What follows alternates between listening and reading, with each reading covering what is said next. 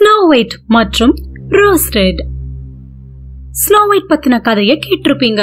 ஆனா இந்த கதை பல ஆண்டுகளுக்கு முன்னாடி ஸ்னோ ஒயிட்ட அவங்க பொல்லாத வளர்ப்பு தாய் தூங்க வைக்கிறதுக்கு முன்னாடி நடந்த கதை. ரொம்ப நாள் முன்னாடி அடர்ந்த காட்டுக்குள்ள ஒரு வயசான அம்மா ஒரு குடிசையில வசிச்சு வந்தாங்க. அவங்களுக்கு 2 குழந்தைங்க. ஒருத்தர் பேரு ஸ்னோ ஒயிட், இன்னொருத்தர் பேரு ரோஸ் ரெட்.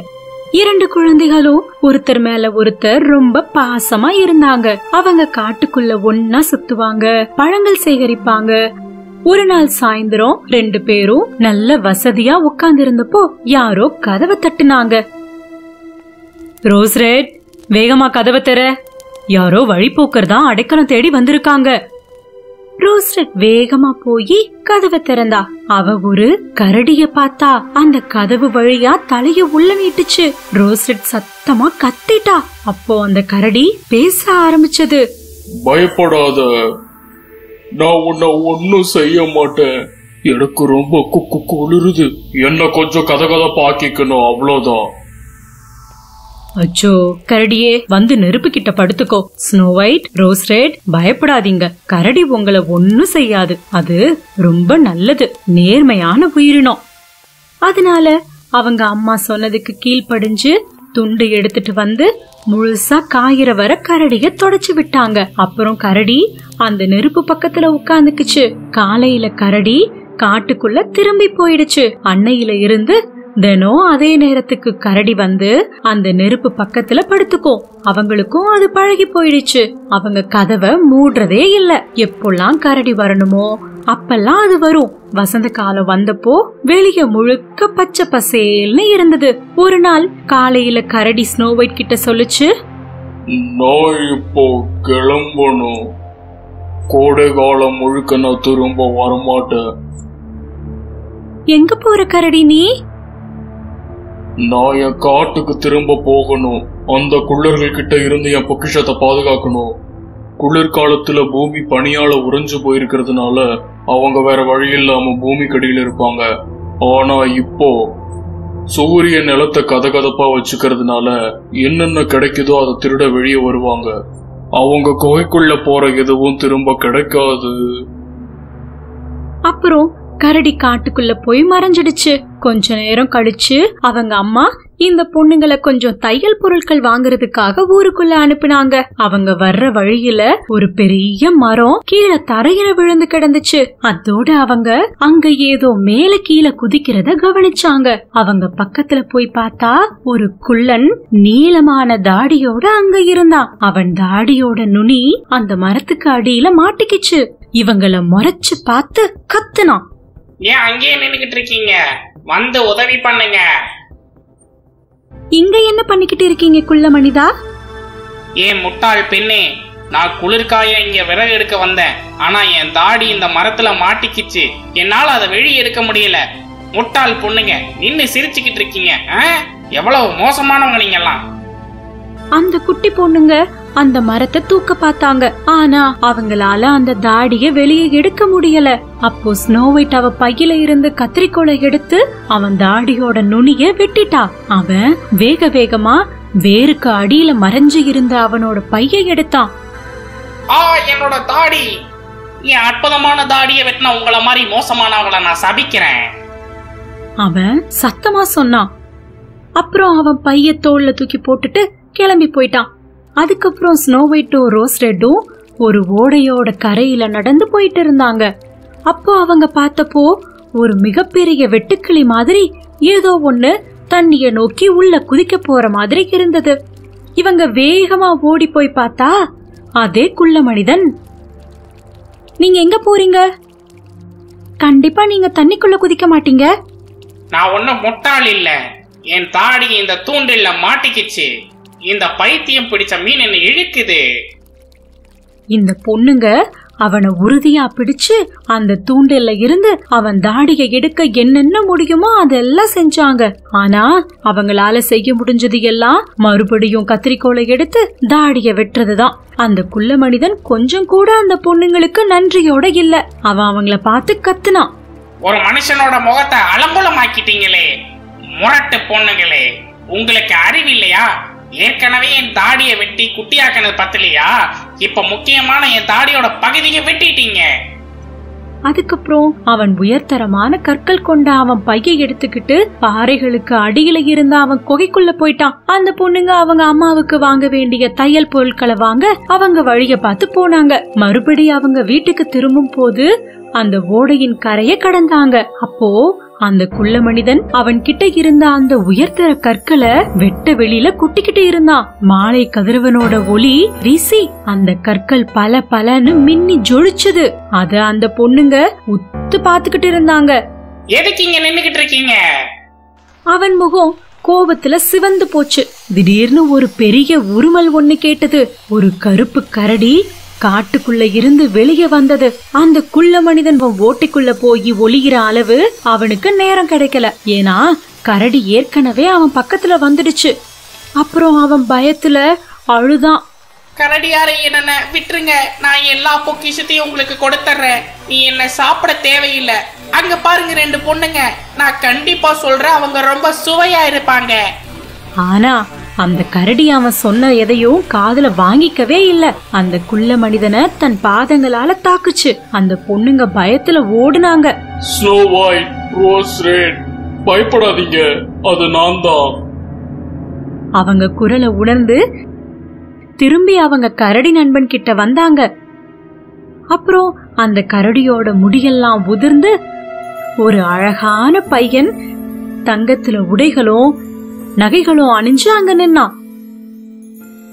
நான் ஒரு இளவரசன். நான் சாபத்துல இருந்த நேரத்துல இந்த குள்ள மனுஷன் என் பொக்கிஷத்தை திருடிட்டு வந்துட்டான். என் வீதி இந்த காட்டிலேயே ஒரு கரடியா உள்ளாவ வேண்டியதா போச்சு. இவன் சாவுதான் என்னை விடுதலையாக்கிருக்கு. ஸ்னோ ஒயிட் பெருசா வளர்ந்த பிறகு அந்த இளவரசனை திருமணம் செஞ்சுக்கிட்டா. ரோஸ் ரெட் அவரோட தம்பிய திருமணம் செஞ்சுக்கிட்டா. அவங்க எல்லாரும் ரொம்ப ரொம்ப மகிழ்ச்சியா வாழ்ந்தாங்க.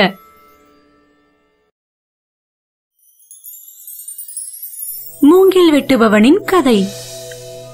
ஒரு காலத்துல மூங்கில் வெற்றவனும் அவனுடைய மனைவியும் ஒரு ஓலை குடிசையில வசிச்சு வந்தாங்க.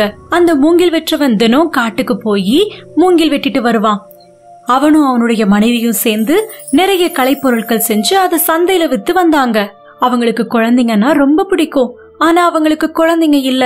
ஒரு நாள் அவன் மூங்கில் வெட்டும் போது ஒரு மூங்கில் மட்டும் வித்தியாசமா இருக்கிறத கவனிச்சான். அது முழு நிலவு மாதிரி ஜொலிச்சத பார்த்தான். அவன் ரொம்ப கவனமா மெதுவா அதை வெட்டினான். அத அவன் திறந்து பார்த்தப்ப அவன் ஆச்சரியப்பட்டுட்டான். அது ஒரு பெண். அதுக்குள்ள அவனுடைய விரல் அளவுக்கு ஒரு குட்டி குழந்தை இருந்தது. அந்த குழந்தை ரொம்ப ரொம்ப அழகா இருந்தது. உடனே அதை வீட்டுக்கு எடுத்துட்டு போகணும்னு அவன் முடிவு பண்ணிட்டான். ரொம்ப கவனமா அந்த மூங்கில்குள்ள இருந்த அந்த குழந்தைய வெளியே எடுத்து அவனுடைய உள்ளங்கையில வச்சு மெதுவா வீட்டை நோக்கி நடந்து போனான். அவன் வீட்டுக்கு வந்த உடனே அவனுடைய மனைவி கிட்ட நடந்த எல்லாத்தையும் சொல்லி அவனுடைய கைகளை திறந்து காமிச்சான். அவ சந்திரன மாதிரி பிரகாசிக்கிறா. அவளுக்கு மூன்லைட்னு பேர் வைக்க போறேன். ஓ, இவ எவ்வளவு குட்டியா இருக்கிறா. இவளுக்கு குளிரும். நான் இவளுக்கு போர்வை பொத்தி விடுறேன். அவனுடைய மனைவி ஒரு துணியை எடுத்து மூன்லைட்ட அதுல வச்சு பொத்தினா. அந்த துணியோட கதகதப்புல அந்த குழந்தை சராசரி குழந்தைங்களோட அளவுக்கு மாறிடுச்சு. கணவனும் மனைவியும் ரொம்ப ஆச்சரியமாயிட்டாங்க. என்னுடைய சின்ன மூன்லைட் ஒரு கையளவு இருக்க போகுது இல்ல? அடுத்த நாள் காலையில மூங்கில் வெற்றவன் வழக்கம் போல காட்டுக்கு மூங்கில் வெட்ட போனான். அவன் மூங்கில் வெட்டும் போது ஒரு மூங்கில்குள்ள இருந்து ஒரு தங்க மோதிரம் கிடைச்சது. இந்த குழந்தைதான் அவங்களுக்கு அதிர்ஷ்டத்தை கொண்டு வந்திருக்குன்னு 2 பேரும் நம்பினாங்க. அதே மாதிரி அவன் தினம் மூங்கில் வெட்டும் போது தினம் ஒரு தங்க மோதிரம் அவனுக்கு கிடைச்சிட்டே இருந்தது. அவங்க சீக்கிரத்திலேயே ரொம்ப பெரிய பணக்காரங்களாகி ஒரு பெரிய வீடு கட்டினாங்க. பல மாதங்கள் கடந்த பிறகு இந்த மூன்லைட் எல்லாரையும் விட வேக வேகமா வளர்ந்தாவ. பெரிய பொண்ணா மாறி இளம் குமரியா வளர்ந்து நின்னா. அந்த ஊர்லயே அவதான் ரொம்ப அழகிய பொண்ணா இருந்தா. ஒரு நாள் மூன்லைட் தூங்காம இருந்த போது இந்த மூங்கில் வெற்றவன் அவனுடைய மனைவி கிட்ட வருத்தமா பேசிக்கிட்டு இருந்தான். எனக்கு கவலையா இருக்கு. அவளுக்கு பருவ வயது வந்துருச்சு. எல்லாரும் அவளுடைய அழக பத்தி கிசுகிசுக்கிறாங்க. எனக்கு புரியுதுங்க. நம்ம ரொம்ப நாள் அவளை இங்க வச்சுக்கிட்டு இருக்க முடியாது. அடுத்த நாள் மூங்கில் வெற்றவன் அவன் மக கிட்ட அவளுடைய கல்யாணத்தை பத்தி பேசினான். இல்லப்பா, என்னால உங்களை விட்டுட்டே இருக்க முடியாது. நீங்க ஏன் என்ன வெளியே அனுப்புறீங்க? ஓ, உன்னை நான் எங்கேயும் அனுப்பல என் அன்பே. உன் விருப்பத்துக்கு மாறா நீ யாரையாவது திருமணம் செஞ்சுக்கோன்னு நான் உன்னை வற்புறுத்தவே மாட்டேன். ஆனா யாராவது தோழர்களை சந்திச்சு நீ அவங்கள திருமணம் செஞ்சுக்கலாம் இல்லையா? மூன்லைட்டால அவன்கிட்ட வேணான்னு சொல்ல முடியல. அடுத்த நாளே ஒரு பேரரசர் மூன்லைட்ட கல்யாணம் பண்ணிக்கிறேன்னு கேட்டு வந்தாரு. பேரரசரே, எங்க வீட்டுலயா? நாங்க ரொம்ப கொடுத்து வச்சவங்க. உங்க முன்னாடி நான் தான் தலை சாய்த்து வணங்கணும். ஆனா நான் இங்க வந்திருக்கிறது உங்க பெண்ணோட கைகோர்த்து இருக்கணும்னு. நான் அவகிட்ட பேசணும். தாராளமா அரசே. மூன்லைட், கொஞ்சம் இங்க வாயேன். மூன்லைட் அந்த இடத்துக்கு வந்த உடனே அவளுடைய அழகுல பேரரசர் மயங்கிட்டாரு. அவருக்கு அவளை ரொம்ப பிடிச்சிருந்தது. ஆனா மூன்லைட் ஏதோ சொல்ல வந்தா. என்னோட ஆசை என்னவா இருந்தாலும் உங்களால எனக்கு கொடுக்க முடியும்னு எனக்கு தெரியும். அதனால நான் ஒரே ஒரு ஆசையை மட்டும் சொல்றேன். என்னுடைய ஆசையை மதிப்பீங்கன்னு நம்புறேன். எனக்கு கல்யாணம் பண்றதுல இஷ்டம் இல்ல. உன்னோட விருப்பம் தான் என்னுடைய கட்டளை. ஆனா பதிலுக்கு நான் ஏதாவது உங்ககிட்ட கேட்கலாமா? உன்னை என் நண்பனாக்கிட்டா எனக்கு மரியாதை கிடைக்குமா? அதுக்கப்புறம் அந்த பேரரசரும் மூன்லைட்டும் நல்ல நண்பர்களாயிருந்தாங்க. ஏற்கனவே பேரரசர் மூன்லைட்ட பொண்ணு கேட்டது தெரிஞ்சனால யாருமே மூன்லைட்ட பொண்ணு கேட்டு வரல. ஒரு நாள் இரவு அந்த மூங்கில் வெற்றவரு மூன்லைட்டோட அறைக்குள்ள போனாரு. மூன்லைட் ஜன்னல் ஓரமா உக்காந்து நிலாவை பார்த்து அழுதுகிட்டு இருந்தா. மூன்லைட், ஏமா அழற? எனக்கு தினம் இரவுல ஒரு கனவு வருதுப்பா. அது என்னமா? என் கனவுப்படி நிலவு மனிதர்களால நான் நிலவுக்கு தூக்கிட்டு போகப்பட்டுருவனா? நேத்து ஒரு குரல் கூட கேட்டுச்சு. அந்த நாள் வந்துருச்சு. இந்த மாசத்துல 15வது நாள் வந்து நிலவு மனிதர்கள் என்னை இங்க இருந்து தூக்கிட்டு போயிருவாங்களாம். எனக்கு உங்களை விட்டு போக விருப்பம் இல்லப்பா. அப்பதான் முதலா அந்த மூங்கில் வெற்றவர் நிலாவை பார்த்தாரு. நிலா ஒளி இழந்து இருந்தது. யாரோ அதோட ஒளிய திருடுனா போல இருந்தது. உடனே அவரு அந்த பேரரசருக்கு ஒரு செய்தி அனுப்பினாரு. அந்த பேரரசருக்கும் மூன்லைட்ட யாருமே தூக்கிட்டு போக கூடாதுன்னு இருந்தது. அந்த 15வது நாளும் வந்தது. மூன்லைட்டோட வீட்டை சுத்தி 2000 சிப்பாய்களை நிப்பாட்டி வச்சாங்க. எல்லாரும் வாள்களோடையும் அம்புகளோடையும் இருந்தாங்க. பேரரசரே வாள் எடுத்துட்டு மூன்லைட்டோட வாசல்ல நின்னாரு. அப்போ மூங்கில் வெற்றவர் மூன்லைட்ட கூட்டிட்டு வீட்டுக்கு அடியில இருந்த அறைக்கு போய் இருந்தாரு. ஆனா இதையெல்லாம் தாண்டி மேல இருந்து ஒரு வண்டி மிதந்து வந்துச்சு. அத சுத்தி தேவதைகள் புல்லாங்குழல் இசைச்சிட்டு வந்தாங்க. அவங்க அப்படியே மூன்லைட்ட அந்த வீட்டுக்கு அடியில இருந்து வெளியே தூக்கிட்டு வந்துட்டாங்க. மூங்கில் வெற்றவரும் அவர் மனைவியும் அவ பின்னாடியே போடுனாங்க. ஆனா அவளை காத்துல பிடிக்க முடியல. அந்த தேவதைகள் மூன்லைட்ட தொட்ட உடனே அவ அழகான நீலமான வெள்ளை உடை அணிஞ்சிட்டு இருந்தா. அவளுக்கு எல்லா பயமும் குழப்பமும் வெளியே போயிடுச்சு. அவங்க அப்பா அம்மா கிட்ட வந்து அவங்கள கட்டி பிடிச்சிட்டு சொன்னா, அப்பா, என்ன ரொம்ப நல்லா பாத்துக்கிட்டீங்க. நான் என் நிலவு மனிதர்கள் கிட்ட போகணும். அவங்களுக்கு நான் ஒளி கொடுக்கணும். நீ என்னமா சொல்ற? பாருங்க, நிலா ஒளி இழந்து போயிருக்கு. ஏன்னா நான் இங்க பூமியில இருக்க. நான் தான் நிலவொளி. நான் இல்லாம நிலா முழுமையற்று இருக்கும். நான் யாருங்கிறத மறந்து குழப்பத்துல அலைஞ்ச ஒரு நாள் தான் ரொம்ப சோர்வா இருக்குன்னு அந்த மூங்கில்குள்ள வந்து இருந்த. அப்பதான் நீங்க என்னைய கண்டுபிடிச்சு எடுத்துட்டு வந்தீங்க. அதனால எங்களை விட்டுட்டு போறியா? நீ எங்களை விட்டு போறது நினைச்சு கவலையா இல்லையா? அம்மா, நான் தினம் இரவு வருவேன். என்னைக்கு வானத்துல முழு நிலவு இல்லையோ அன்னைக்கு மட்டும்தான் நீங்க என்னைய பார்க்க முடியாது. அதுக்கப்புறம் மூன்லைட் அவளுடைய வண்டியில ஏறி அந்த தேவதைகளோட சேர்ந்து நிலாவுக்கு போயிட்டா. அந்த மூங்கில் வெற்றவர் அவளுடைய அழுகையெல்லாம் தொடச்சிட்டு எப்போ மூன்லைட் திரும்பி வருவான்னு பாத்துக்கிட்டே இருந்தாரு. அவ சொன்ன மாதிரியே இரவு நிலா வெளிச்சமா மூன்லைட் திரும்பி வந்தா. அந்த மூங்கில் வெற்றவர் அவருடைய பெரிய வீட்டை வித்துட்டு அவருடைய பழைய குடிசைக்கே போயிட்டாரு. அந்த குடிசையோட ஓட்டுல நிறைய ஓட்டைகள் இருந்தது. அந்த ஓட்டைகள் வழியா நிலவோட ஒளி வீட்டுக்குள்ள வந்தது. அதுதான் மூன்லைட். அந்த மூங்கில் வெற்றவரும் அவருடைய மனைவியும் அதுக்கப்புறம் தினம் இரவு மூன்லைட்ட பார்த்தே அவங்க வாழ்க்கைய அமைதியா கழிச்சாங்க.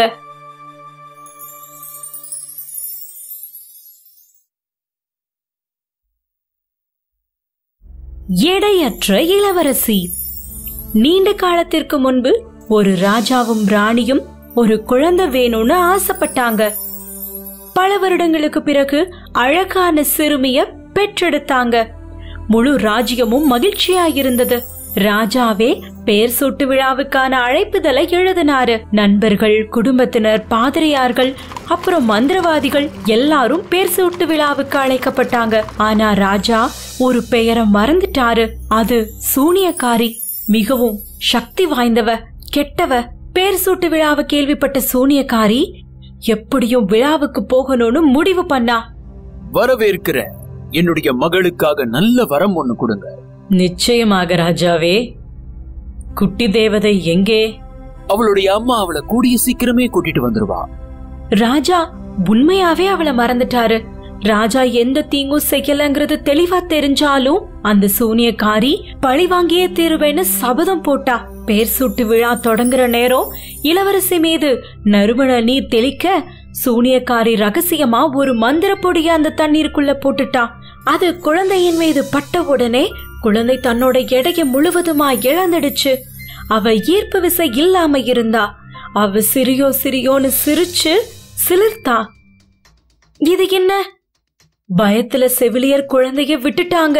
ஆனா இளவரசி கீழே விழல, காற்றுல பறந்தா. என்னுடைய மகள் என்ன ஆச்சு? இத பாக்கும்போது இளவரசி சபிக்கப்பட்டிருக்காங்கன்னு தானே அர்த்தமாகுது ராஜா. குழந்தைய பத்திரமா பிடிச்சுக்கிட்டாங்க. சிலர் இந்த வித்தியாசமான சாபத்தை பத்தி எதுவும் பெருசா நினைக்கல. எந்த எடையும் இல்லாத ஒரு குழந்தை, அதோட ஒரே உணர்ச்சி மகிழ்ச்சி. ஆனா அது உண்மையிலேயே கொஞ்சம் பிரச்சனையாதான் இருந்தது. ஒரு நாள் இளவரசியோட அறையோட ஜன்னலை யாரோ திறக்க பலத்த காற்று அறைக்குள்ள வந்து இளவரசி பறந்து போயிட்டா.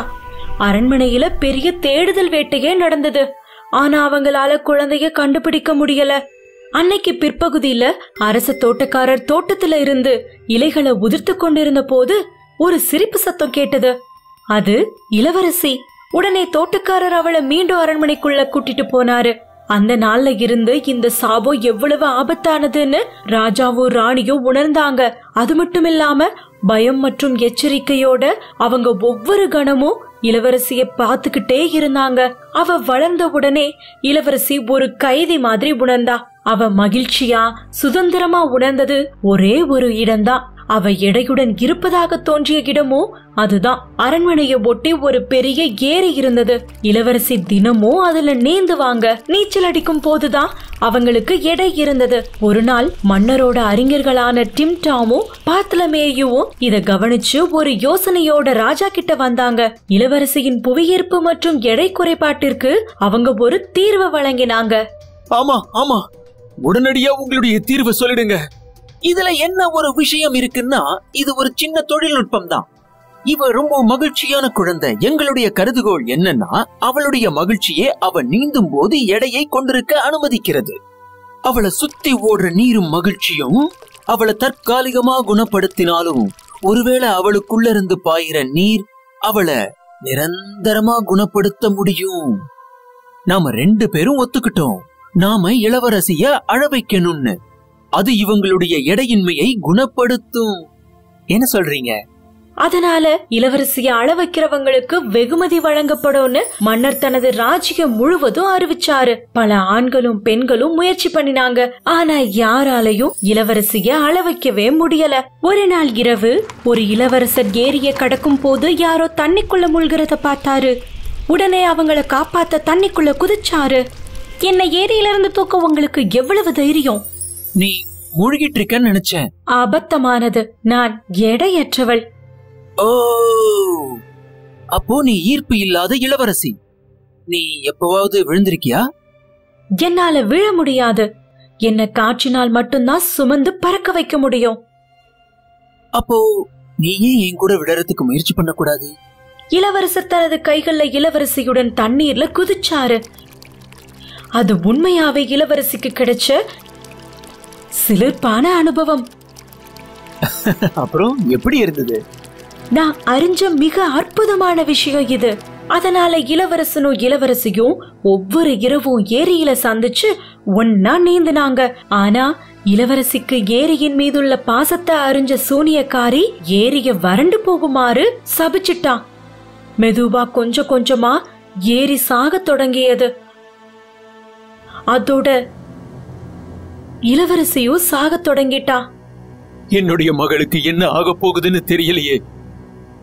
நம்ம இளவரசியுடைய வாழ்க்கை இந்த ஏரியோட பிணைக்கப்பட்டிருக்கு. இந்த ஏரிக்கு புத்துயிர் கொடுக்கலன்னா அதையும் உயிர்ப்பிக்கவே முடியாதுன்னு சொல்றேன். நாளுக்கு நாள் ஏரி வறண்டு போனதால சில ஆழமான குட்டிகள் மட்டும்தான் எஞ்சி இருந்தது. இளவரசியால பேசவோ அல்லது தூக்கத்திலிருந்து எழுந்திருக்கவோ முடியல. ஆனா ஒரு குட்டையில சில சிறுவர்கள் ஒரு பாறைக்கு கீழே ஒரு தங்க தகடு இருப்பதை பார்த்தாங்க. ஏரி மனிதர்களுக்காக வாழ வேண்டும் என்றால் அது ஒரு மனிதனின் உயிரை பறிக்க அனுமதிக்க வேண்டும். ஆனால் உயிரை தியாகம் செய்யவிருக்கும் அந்த மா மனிதன் தானாக முன்வர வேண்டும். அவன் அந்த ஏரியில் அமர்ந்த படுக்கையில் அமர்ந்திருக்க வேண்டும். அவனது தலைக்கு மேல் அந்த தண்ணீர் எழும்பும் வரை இருக்க வேண்டும். இதை கேள்விப்பட்ட அரசன் எல்லாருக்கும் செய்தி அனுப்பினா. உன்னதமானவரே, நான் என்னுடைய உயிரை இதுக்காக தியாகம் செய்ய தயாராயிருக்கேன். ஆனா இதுல ஒரே ஒரு நிபந்தனை. என்ன அது? ஒருவேளை நான் உயிர் பிழைச்சா நான் உங்களுடைய மகளை திருமணம் செஞ்சுக்கிறேன். நீ இதுல இருந்து உயிர் பிழைக்கணும்னு நான் எதிர்பார்க்கிறேன். இதுக்கு நான் சம்மதிக்கிறேன். அதனால இளவரசர் ஏரியின் படுகையில அமர்ந்தாரு. இளவரசி ஒரு படகுல அங்க வந்தாங்க. அதுக்கப்புறம் தண்ணி மெதுமெதுவா உயரத் தொடங்கியது. சீக்கிரத்துல தண்ணீர் அவரது முழங்கால்களை மூடியது. அப்ப இளவரசியோட படகும் மெல்ல அசைய ஆரம்பிச்சது. இளவரசி மறுபடியும் வலிமை பெற ஆரம்பிச்சா. எழுந்தா. தண்ணீர் பெருகி வருவதை பார்த்து மகிழ்ச்சி அடைஞ்சா. அவ படகுல இருந்த போது இளவரசன் ஏன் தண்ணீர்ல அமர்ந்திருக்கிறான்னு அவளுக்கு புரியல. இளவரசே, என் படகு மிதக்குது, தண்ணீரும் உயர்ந்து வருது, என் ஏரி சாகல, நாம மீண்டும் இங்கே நீந்தலாம். உன் கூட மறுபடியும் நீந்துறதை தவிர எனக்கு வேற வழியே இல்லை. ஆனா இனிமே என்னால அது முடியாது.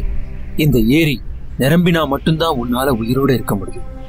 அந்த ஏரி நிரம்பணும்னா நான் இங்கேயே தான் இருந்தாகணும். ஏரிக்குள்ளேயே உனக்காக என் உயிரை தியாகம் செஞ்சாகணும். வாழ்க்கையில முதல் முறையா இளவரசியோட இதயத்தை ஏதோ பிசைவது போல இருந்தது. அவ இதயத்துல உணர்ச்சிகளை ரொம்ப வலுவா உணர்ந்தா. இளவரசன் சாகிறத அவ விரும்பல. இறுதியா அவன் முகம் தண்ணீருக்கு அடியில மறைஞ்சதுவும் அவ தன் முடிவை எடுத்தா. அவ தண்ணீருக்குள்ள சென்று இளவரசனை மேலே இழுத்துட்டு வந்தா. அவனை கரைக்கு கொண்டு வருவதற்குள்ள அவன் மூச்சு நின்னுடுச்சு. இளவரசி பயந்து அழுதா. இதுவரை யாரும் அழாத அளவுக்கு அவ சத்தமா அழுதா. அவளுடைய குரல் ஏரியோட நீர்ல எதிரொலிச்சது. ராஜாவோட மருத்துவர்கள் வந்து இளவரசருக்கு சிகிச்சை அளிச்சாங்க. ஆனா அவர் எழுந்திருக்கவே இல்ல. அவங்க அவரை மீட்க கோட்டையில வச்சாங்க. இளவரசி இரவு முழுவதும் அவரது பக்கத்திலேயே அமர்ந்திருந்தா. மறுநாள் காலையில இளவரசியும் இளவரசரும் கண்களை திறந்தாங்க. இருவரும் சிரிச்சாங்க. மிகுந்த மகிழ்ச்சியுடன் இளவரசி படுக்கையில இருந்து எழுந்தா. மகிழ்ச்சியில் தனது கால்களை கீழே வைக்கும் போது காற்றில மிதக்கிறத எதிர்பார்த்தா. ஆனா அவ அதுக்கு பதிலா கீழே விழுந்தா. இளவரசி, நீ பறக்கவே இல்ல, நீ கீழே விழுந்துட்ட. புவியீர்ப்பு சக்தி உனக்கு மறுபடியும் கிடைச்சிருச்சு. என் இளவரசே, நான் காதலில் விழுந்தேன் உன்னுடன். அந்த அரண்மனையில மகிழ்ச்சி நிலவியது. ஏரியின் விளிம்பு வர நீரும் நிரம்பி இருந்துச்சு. இளவரசர் உயிருடன் இருந்தாரு. இளவரசியோ தன்னுடைய ஈர்ப்பு விசையை பெற்றாங்க. இளவரசனும் இளவரசியோ திருமணம் செஞ்சுக்கிட்டு மகிழ்ச்சியோட வாழ்ந்தாங்க. பொறுமையற்ற ராணி. முன்னொரு காலத்துல ஒரு ராஜ்யத்துல ராஜா ராபர்ட்டும் அவருடைய அன்பான மனைவி மரியாவும் வாழ்ந்துட்டு வந்தாங்க. ராஜா ராபர்ட் எல்லார்கிட்டையும் ரொம்ப அன்பா இருக்கறனால ராஜ்யத்துல இருந்த எல்லாருக்கும் அவரை ரொம்ப பிடிக்கும். ஆனா ராணி பொறுமை இல்லாம இருக்கிறதுனால எல்லாரும் அவங்கள இகழ்ந்தாங்க.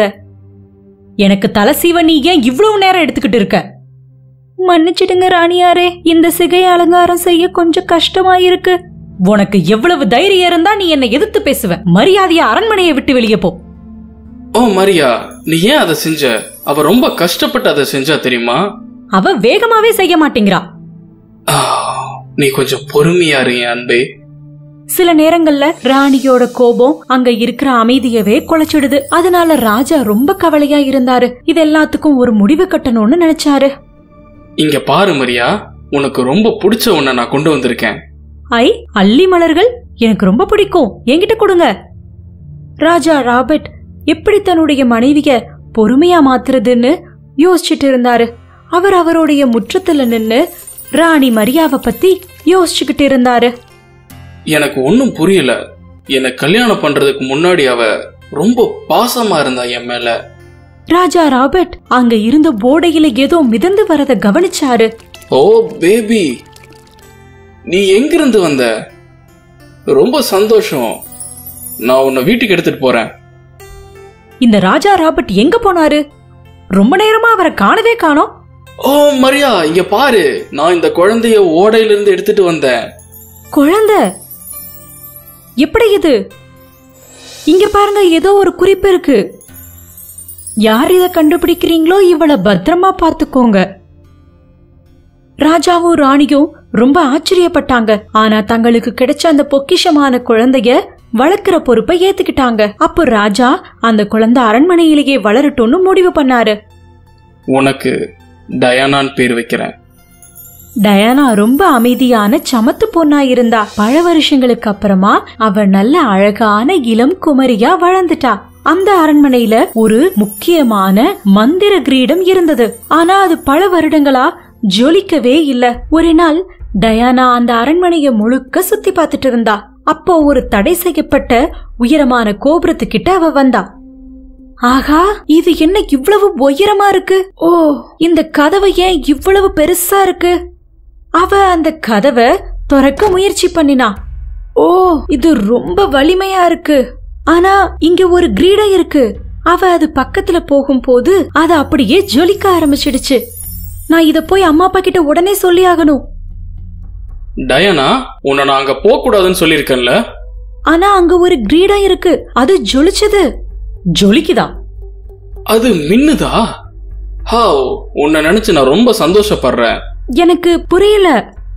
நீ இன்னும் கொஞ்சம் வளர்ந்ததுக்கு அப்புறம் நான் சொல்றேன். ராஜா சந்தோஷமா இருக்கும் போது ராணி மட்டும் அந்த கிரீடத்தை நினைச்சு கோபமா இருந்தாங்க. அன்னைக்கு இரவு அவங்களுக்கு தெரிஞ்ச ஒரு சூனியக்காரிய போய் பார்த்தாங்க. கவலைப்படாத, இந்த மோதிரத்தை உன் கணவனோட விரல்கள்ல போட்டு விடு. இதுல இருக்கிற மந்திரம் அவன் டயானாவை வெறுக்க வச்சிரும். மரியா தலையாட்டிட்டு அரண்மனைக்கு வந்துட்டாங்க. அடுத்த நாள் ராஜாவோட விரல்கள்ல அந்த மோதிரத்தை போட்டு விட்டாங்க. அதுக்கு அடுத்த நாள் அவங்க முழிச்ச போது, அம்மா அப்பா, உங்களுக்காக நான் கேக் செஞ்சிருக்கேன். ராஜா ராபர்ட் அந்த டயானாவை பார்த்து முறைச்சாரு. அந்த மோதிரத்துல இருந்த மந்திரம் வேலை செய்ய ஆரம்பிச்சிடுச்சு. டயானா, ஓ என்ன மன்னிச்சிடுங்க, நான் செஞ்ச இந்த கேக்க நீங்க சுவை பார்க்க தான் எடுத்துட்டு வந்தேன். அது ரொம்ப உப்பா இருக்கு. என்ன? இல்லையே, எனக்கு இது இனிக்கத்தானே செய்யுது. மோதிரத்துல இருந்த மந்திரம் அந்த இனிப்பான கேக்க அவருக்கு சுவை இல்லாம செஞ்சிடுச்சு. இதே மாதிரி தொடர்ந்து நடந்து அவங்க 2 பேருக்குள்ளயும் வெறுப்பு அதிகமாயிடுச்சு. ஒரு நாள் டயானா மறுபடியும் அந்த கிரீடம் இருந்த அறைக்கு போனா. இது ரொம்ப அழகான கிரீடம், இதை என் தலையில வச்சா எவ்வளவு அழகா இருக்கும். நான் தகுதியானவர்களால் மட்டும்தான் அணியப்படுவேன். யாரது? நான் பழம்பெரும் கிரீடம். உனக்கு என்ன தெரிய வேண்டுமோ அதை கேள். ஓ சரி சரி, எனக்கு ஒரு விஷயம் தெரிஞ்சாகணும். இப்பெல்லாம் என்னோட பெற்றோர் என்கிட்ட வித்தியாசமா நடந்துக்கிறாங்க. கிரீடம் மந்திர மோதத்தை பத்தி டயானா கிட்ட எல்லாத்தையும் சொல்லுச்சு. ஓ, அப்போ அப்பா என்ன வெறுக்கலையா? இது எல்லாமே வசியம்தானா? ஆனா அம்மா? இல்ல, உங்க அம்மா அந்த கிரீடத்துக்கு ஆசைப்படல. ஆனா அந்த சூனியக்காரி உங்க அம்மா பொறுமை இல்லாதவதான். ஆனா அவ கருணையான மனுஷி. கிரீடம் டயானா கிட்ட சொல்லுச்சு, அந்த சூனியக்காரி தான் அவளுடைய மந்திரத்தினால இந்த ராஜ்யத்துக்கே ஆள விரும்புறான்னு. அது நேரடியா நடந்தா கஷ்டம்னு அவங்க அம்மா மரியாவை அவளுடைய கட்டுப்பாட்டுல வச்சிருக்கிறான்னு சொல்லுச்சு. ஆனா இந்த வசியத்தை அம்மாவுக்கு எப்படி உடைக்கிறது? மகாராணியே பொறுமையா இருக்கிறதுக்கு கத்துக்கிட்டு இந்த வசியத்தை உடைச்சாதான் உண்டு. டயானாக்கு ஒரு யோசனை தோணுச்சு. எங்க அம்மாவுக்கு அள்ளி மலர்கள்னா ரொம்ப பிடிக்கும். அம்மா அதை வளர்க்க கத்துக்கிட்டாங்கன்னா அவங்க பொறுமையா இருக்கிறதையும் கத்துக்குவாங்க. அது இந்த வசியத்தை உடைச்சிடும். ஆனா எனக்கு எப்படி அது கிடைக்கும்? என்னிடம் கேளு, என் மந்திரங்களால் உனக்கு அது கிடைக்கும். கிரீடத்தோட மந்திரத்தை பயன்படுத்தி டயானா ஒரு அழகான இளஞ்சிவப்பு அள்ளி மலர்கள் நிறைஞ்ச ஒரு தோட்டத்தை உருவாக்கினா. ஆனா ராணி சீக்கிரமே அதுக்கு தோட்டக்காரர்களை நியமிச்சுட்டா. ஓ இல்ல, இது இப்படி நடக்க கூடாது. ராணி மரியா அடுத்த முறை அந்த தோட்டத்தை பார்க்க வந்த போது நிறைய அள்ளி மலர்கள் வாடி போயிருந்துச்சு. அத பார்த்த உடனே அவ தோட்டக்காரங்களை பார்த்து கத்துனா, உங்களால இந்த அள்ளி மலர்களை பாத்துக்க முடியலன்னா கிளம்புங்க, நானே பாத்துக்கிறேன். டயானாவுக்கு ரொம்ப சந்தோஷம். ராணி தினம் அங்க போய் அந்த தோட்டத்தை பாத்துக்கிட்டாங்க. அள்ளி மலர்கள் மேல ராணி மரியாவோட அன்பு அதிகமா இருந்தனால அவங்க இப்பெல்லாம் கோபமே படுறதில்ல. அவங்க பூக்கள் கிட்ட பொறுமையா இருந்து மனிதர்கள் கிட்டையும் பொறுமையா இருக்க பழகிட்டாங்க. இந்த மாற்றத்தை ராணி மரியா கிட்ட பார்த்ததுக்கு அப்புறமா டயானா ஒரு நாள் அவங்க கிட்ட வந்து கேட்டா, அம்மா, உங்க அள்ளி மலர்கள் இன்னும் பூக்கலையா? இன்னும் இல்லம்மா, ஆனா அது ஆரோக்கியமா இருக்குன்னு நான் சந்தோஷமா இருக்கேன். அது அதோடைய நேரத்துல கண்டிப்பா பூக்கும். உடனே அந்த ராணியார் மயங்கி கீழே விழுந்துட்டாங்க. அவங்க கிட்ட இருந்த அந்த வசியம் உடைக்கப்பட்டுடுச்சு. எப்போ ராணியார் முழிச்சாங்களோ அப்ப அவங்க முழு ஆரோக்கியத்தோட இருந்தாங்க. அவங்க முதல்ல என்ன செஞ்சாங்கன்னா, ராஜா கையில இருந்த மோதிரத்தை கலட்டி தூக்கி எறிஞ்சாங்க. அப்பதான் ராஜாவுக்கு கடந்த சில நாட்களா நடந்த விஷயங்கள் எல்லாம் ஞாபகத்துக்கு வந்துச்சு. நான் எப்படி என்னோட செல்ல டயானா கிட்ட அப்படி நடந்துகிட்டேன்? நான் உங்களுக்காக ஒண்ணு வச்சிருக்கேன். டயானா அந்த கிரீடத்தை எடுத்து மரியாவுடைய தலையில வச்சு விட்டா. அது தொடர்ந்து ஜொலிச்சுச்சு. நீங்க 2 பேருமே இந்த கிரீடத்துக்கு தகுதியானவங்களா இருக்கீங்க. எனக்கு என்னவோ இந்த கிரீடம் டயானா கிட்டதான் இருக்கணும்னு தோணுது. அவ இத வச்சுக்கிறதுக்கு முழு மதிப்பு உள்ளவ. அவளுடைய பொறுமைதான் நம்ம எல்லாத்தையுமே காப்பாத்திருக்கு. அதுக்கப்புறம் அந்த ராஜ்யமே ரொம்ப சந்தோஷத்திலையும் அமைதியிலையும் இருந்தது. ராஜா ரொம்ப சந்தோஷமா இருந்தாரு. டயானா எப்பயும் அவ இருக்கிற மாதிரியே அன்பா இருந்தா. அவ எல்லாருக்குமே எப்படி பொறுமையா இருக்கணும்னு கத்து கொடுத்தா. நாம பொறுமையா மனிதர்களை அனுசரிச்சோம்னா அவங்க நேரத்துல அவங்க பலன் தருவாங்கன்னு எல்லாருக்கும் கத்து கொடுத்தா.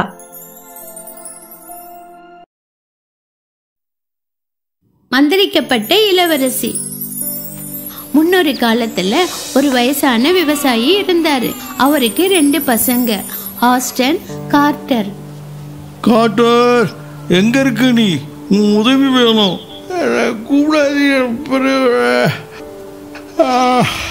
கொட்டாய் விட்டிட்டு இருக்கிற ஆஸ்டன், அந்த பென்சில வேலை பார்த்துட்டு நான் டவுனுக்கு போயிட்டு வரேன். நிச்சயமாப்பா. அவன் நகரத்துக்குள்ள போறமேன்னு அவன் நினைச்சான். நம்ம அங்க போறதுக்கு முன்னாடி அதை ஒட்டைக்கிறது எப்படின்னு பார்க்கணும். நம்ம உட்காந்து இது தீவிரமா யோசிக்கணும். அவன் மரத்தடியில வந்து உட்கார்ந்தான். 2 பேரும் அவன் பக்கத்துல உட்கார்ந்துட்டு இருந்தாங்க. அவங்க பேசிட்டு இருக்கிறத இவன் கேட்டான். ராஜாவுடைய பொண்ணு அரண்மனையில போட்டி வச்சிருக்காங்களா? ஒரு டிராகனும் ஒரு வயசான கிழவி தான் பிடிச்சி வச்சிருக்காங்க.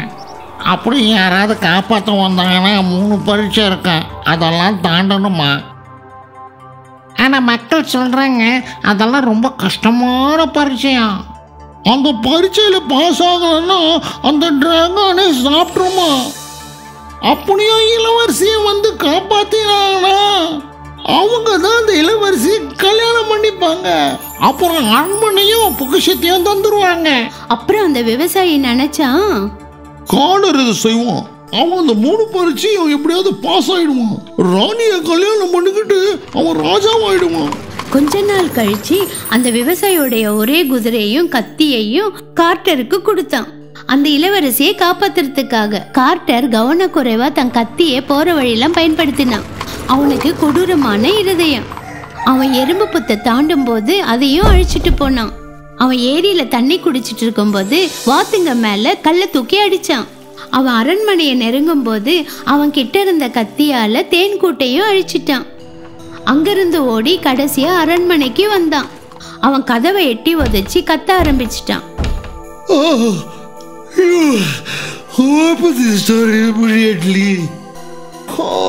ரொம்ப அழுப்பா இருக்கு.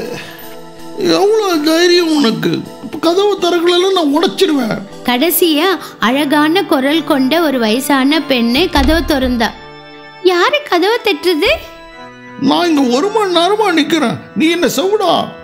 ஓ, நான் செவிடு கிடையாது. நான் ராணியை காப்பாத்திக்கிட்டு ராஜா வாங்க வந்தேன். இரு முதல்ல அதுக்கு முன்னாடி நீ 3 பரீட்சைக்கு தயாராகணும். எல்லாம் பரீட்சையெல்லாம் எனக்கு பெரிய விஷயமே கிடையாது.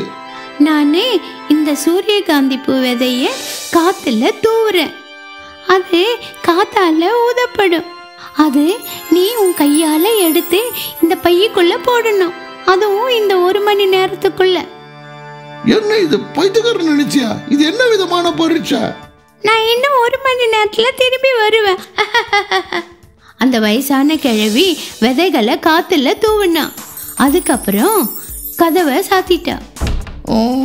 இது ரொம்ப கடினம். என்னால இது பொறுக்கி எடுக்க முடியாது. அந்த வயசான பெண்மணி திரும்பி வந்து 2வது பரீட்சை பத்தி சொன்னாங்க. அவ 12 தங்க மோதிரங்களை ஆழமான ஏரியில தூக்கி போட்டா. நீ அதை எடுக்கணும் இன்னும் 1 மணி நேரத்துல. நான் ஒன்றும் பைத்தியக்காரன் கிடையாது. தண்ணி ரொம்ப சில்லுன்னு ஆழமாவும் இருக்கு. நீ ஒழுங்காவே பண்ணல என் அன்பானவனே. பரவாயில்ல, 3வது பரீட்சையே பார்க்கலாம். என்ன பின்தொடரு. எனக்கு போர் அடிக்குது. அரண்மனைக்குள்ள உள்ள போனாங்க. அவங்க ஒரு இருட்டான அறைக்குள்ள போனாங்க. இங்கே 3 நிழற்படங்கள் வெள்ளத்தாளால மூடப்பட்டிருக்கு. உனக்கு 1 மணி நேரம் இருக்கு. இதுல யாரை இளவரசின்னு கண்டுபிடிக்கணும். உன்னோட கணிப்பு சரியா இருந்தா அவ விடுதலை ஆயிடுவா. ஆனா கண்டுபிடிக்கலன்னா நான் என் வலது பக்கம் இருக்கிறத செலக்ட் பண்றேன். உனது வலது பக்கத்துல இருக்கிறவங்க அதை வெளிப்படுத்துவாங்க. ஓ, டிராகன்! ஐயோ வேண்டாம், டிராகன் வேண்டாம், வேண்டாம், வேண்டாம். கொஞ்ச நாள் கழிச்சு அந்த விவசாயி ஆஸ்டின் கிட்ட பேசினாரு. காடருங்க, அவனை நினைச்சு நான் வருத்தப்படுறேன். அப்பா, நான் அரண்மனைக்கு போறேன்ப்பா. வேண்டாம்ப்பா, இருக்கிற நீ ஒருத்தனையாவது காப்பாத்திக்கணும்னு ஆசைப்படுற. நம்புங்கப்பா, நான் நிச்சயமா திரும்பி வருவேன். என்கிட்ட குதிரையும் கிடையாது, உங்ககிட்ட கொடுக்க கத்தியும் கிடையாது.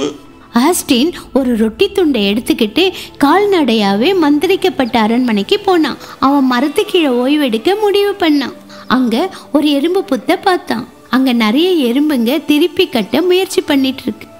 பாவ எறும்புகளே, யார் இந்த கூட்டை கலைச்சது? நான் திருப்பி கட்டித்தர உதவி பண்றேன். அதை முடிச்ச பிறகு அவன் ஏரி பக்கம் தண்ணி குடிக்க போனான். அங்க சில வாத்துங்க நீந்திக்கிட்டு இருக்கிறத பார்த்தான். பாவம் சின்ன வாத்துகளே, நீங்க ரொம்ப பசியா இருக்கீங்கன்னு நினைக்கிறேங்க. இந்தாங்க, இந்த ரொட்டி துண்டை சாப்பிடுங்க. அந்த சின்ன வாத்துங்க ரொட்டிங்களை சாப்பிட்டுச்சு. அங்க தேன் கூடுங்க உடஞ்சி கிடக்கிறத பார்த்தான். அதை கையில எடுத்து மரத்து மேல வச்சான். அவனோட பயணத்தை மந்திரிக்கப்பட்ட அரண்மனைக்கு தொடர ஆரம்பிச்சான். அங்க வந்த பிறகு கதவை தட்டினான். என்ன வேணும் என் அருமையானவனே? வணக்கம், நான் ராணியை காப்பாற்ற வந்திருக்கேன். நீ முயற்சி பண்ணலாம். அந்த வயசான பெண்மணி சூரியகாந்தி பூ விதைய தரையில தூவிட்டு போனான். இங்க சுத்தி போட்டிருக்காங்க. நான் நினைக்கிறேன் இதை சுத்தப்படுத்திடுவேன். 45 நிமிஷம் ஆயிடுச்சு. ஆனா அவனால அதை எடுக்க முடியல. அப்போ எறும்புங்க உதவிக்கு வந்துச்சு. எறும்புக்கு உதவி செஞ்சதுனால அந்த நன்றி கடனுக்காக வந்தாங்க. ஓ, வரிசையா ஒருத்தர் வந்திருக்கீங்க. ரொம்ப நன்றி என் நண்பர்களே. இப்ப என் பையன் நிறைய விதையா இருக்கு. அப்புறம் அந்த வயசான பெண்மணி வந்தாங்க. ஓ, ரொம்ப ஆச்சரியமா இருக்கு.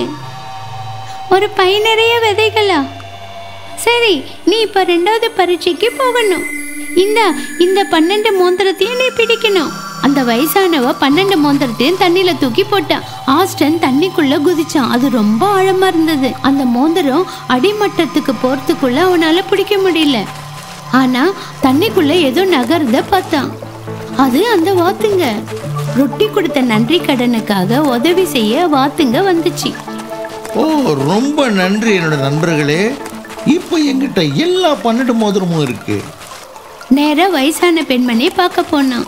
ஓ, எல்லாம் 12 மோந்திரமா? இதுக்கு முன்னாடி இது நடந்ததே கிடையாது. பரவாயில்ல, நீ என் பின்னாடி வா. அந்த வயசான பெண்மணி 3வது பரீட்சை பத்தி விளக்கி சொன்னான். அவன் அந்த 3 நிழற்படங்களை பார்க்கும்போது அவனால யாரு இளவரசின்னு கண்டுபிடிக்க முடியல. எல்லாம் பார்க்க ஒரே மாதிரி தான் இருக்கு. யோசி ஆஸ்டன், யோசி. இதுல யார் அந்த இளவரசி? திடீர்னு 100 தேனீக்கள் உள்ள வந்துச்சு. நடுவுல இருக்கிற நிழற்படத்துல சுத்தி சுத்தி வந்துச்சு. அது நடுவுல இருக்கிறதா? ஓ, நடுவுல இருக்கிறதா? உன்னை வெளிப்படுத்து. அந்த வெள்ளத்தால் கீழே விழுந்த உடனே இளவரசி தோன்றினா. ரொம்ப நன்றி ஆஸ்டின், புதிர்களிலிருந்து என்னை விடுவிச்சதுக்காக. இளவரசி விளக்க முடியாத அளவுக்கு சொன்னான். அப்புறம் கோபுரத்துல இருந்து டிராகன் தப்பிச்சு போறத பார்த்தாங்க. இனிமே இந்த ராஜ்யத்துக்கு நீ தான் தலைவன். நான் இப்ப கிளம்புறேன். ஆஸ்டன் நொந்து போன பிறகு இளவரசியை பார்த்து தன்னை கல்யாணம் பண்ணிக்கிறியான்னு கேட்டான். அதிர்ச்சியில ஆமான்னு சொன்னான். அவங்க சந்தோஷமா வாழ்ந்தாங்க. அந்த அரண்மனையில தேன் கூடும் கட்டி அரண்மனை ஃபுல்லா வாத்துகளும் வாத்து குஞ்சிகளும் நிரப்பினாங்க. முற்றும். ஸ்னோ ஒயிட்டும் 7 குள்ள மனிதர்களும். ஒரு ராணி ஜன்னல் பக்கத்துல உட்காந்து தச்சுக்கிட்டு இருந்தா. வெளியில பனி விழுந்துட்டு இருந்தது. பனியோட துகள்கள் தன்னுடைய ஜன்னல்ல படிகிறத பார்த்தா. தச்சுக்கிட்டு இருக்கும்போதே தன் விரல்ல ஊசியால குத்திக்கிட்டா. அவ விரல்ல இருந்து ஒரு துளி ரத்தம் கீழே விழுந்துடுச்சு. அவளுக்குள்ளேயே நினைச்சுக்கிட்டா, எனக்கு ஒரு மக வேணும். அவ உடம்பு ஸ்னோ மாதிரி வெள்ளையாவும் இந்த ரத்த மாதிரி சிகப்பாகவும் அவ முடி கருத்த நிறம் கொண்ட மரம் மாதிரியும் வேணும். ஒரு நாள் அவ ஆசை நிறைவேறுச்சு. அவளுக்கு அழகான மக பிறந்தா. அவளை ஸ்னோ ஒயிட்னு கூப்பிட்டா. மகள் பிறந்ததும் ராணி இறந்துட்டா. ராஜா சீக்கிரமே மறுமணம் செஞ்சுக்கிட்டாரு. புது ராணி பார்க்கறதுக்கு அழகா இருந்தா. அதே சமயத்துல ரொம்ப கெட்டவளாவும் இருந்தா. அவளை தவிர வேற யாரும் அழகாவே இருக்கக்கூடாதுன்னு நினைச்சா. ஒரு மாய கண்ணாடி அவ அறையில தொங்கிட்டு இருந்தது. அதை பார்த்து தினமும் கேப்பா, உள்ளதை உள்ளபடி காட்டு மாய கண்ணாடி, அழகின் முன்னோடியார். கண்ணாடி அதுக்கு சொல்லும், ராணி நீங்க தான் எல்லாத்தோடைய அழகு. வருஷங்கள் போச்சு. ஒவ்வொரு நாளும் ஸ்னோ ஒயிட் அழகாயிட்டே வந்தா. ஒரு நாள் காலையில ராணி தன் அலங்கார கண்ணாடியை பார்த்து மறுபடியும் கேட்டா, உள்ளதை உள்ளபடி காட்டும் மாய கண்ணாடி, அழகின் முன்னோடியார். அழகுக்கே நீங்க தான் ராணி, அது உண்மைதான். ஆனா உங்களோட ஸ்னோ ஒயிட் இன்னும் அழகு. கண்ணாடி சொல்றத கேட்டுட்டு ராணிக்கு கோபமும் பொறாமையும் வந்தது. ஸ்னோ ஒயிட்டை கொன்னுடலாம் அப்படின்னு முடிவு செஞ்சா. ஒரு வேட்டைக்காரனை வரவழைச்சு ஸ்னோ ஒயிட்டை நடுக்காட்டுக்கு தூக்கிட்டு போய் அவளை கொன்னுடணும் அப்படின்னு உத்தரவு போட்டா. இறந்ததுக்கு ஆதாரமா அவளுடைய இருதயத்தை எடுத்துட்டு வர சொன்னான். வேட்டைக்காரனும் ஸ்னோ ஒயிட்டை கூப்பிட்டுக்கிட்டு நடு காட்டுக்குள்ள போயிட்டான். கத்தி எடுத்து அவளை கொல்ல போன அவன் அவளுடைய அழகையும் அன்பான குணத்தையும் பார்த்து ஆச்சரியப்பட்டான். அவனுடைய கத்தி அவ இதயத்தை கிழிக்காதுன்னு நினைச்சான். என்னால் உங்களை கொல்ல முடியாது, ஆனால் அரண்மனைக்கும் கூட்டிகிட்டு போக முடியாது. நான் பயப்படுறேன், இங்கே இருக்கிற காட்டு மிருகங்கள்லாம் உங்களை கொன்னுடுன்னு. அவன் ஸ்னோ ஒயிட்டை காட்டுக்குள்ளேயே விட்டுட்டான். போற வழியில ஒரு மானை அடிச்சு அதனோட இதயத்தை எடுத்துட்டு போய் ராணி கிட்ட கொடுத்தான். அவ அது ஸ்னோ ஒயிட்டுதுன்னு நினைச்சிட்டா. பாவம் ஸ்னோ ஒயிட் அந்த அடர்ந்த காட்டுக்குள்ள தனியா சுத்தி ரொம்பவே பயந்து போயிட்டா. கொடிய மிருகங்கள்லாம் அவ மரத்துக்கு நடுவுல தவிக்கிறத பார்த்துச்சுங்க. ஆனா அதுங்க தொடவே இல்லை. ராத்திரி ஆனதும் ஸ்னோ ஒயிட் ஒரு தெளிவான இடத்துக்கு வந்து சேர்ந்தா. அங்க ஒரு வீடு இருந்தது. அவ ஜன்னலை தட்டினா, யாருமே பதில் சொல்லல. அவ கதவை தட்டினா, அப்புறம் கதவை திறந்துக்கிட்டு உள்ள போயிட்டா. உள்ள போய் பார்த்தா ஒரு சின்ன அறை இருந்தது. அந்த அறை முழுக்கவும் பெஞ்சஸும் சேர்ஸும் போட்டிருந்தாங்க. டேபிள் மேல 7 கிண்ணம், 7 ஸ்பூனு, 7 கப்பு இருந்தது. இது 7 குள்ள மனிதர்களோட வீடு. அவங்க மலை மேல தங்கம் எடுத்துக்கிட்டு இருந்தாங்க.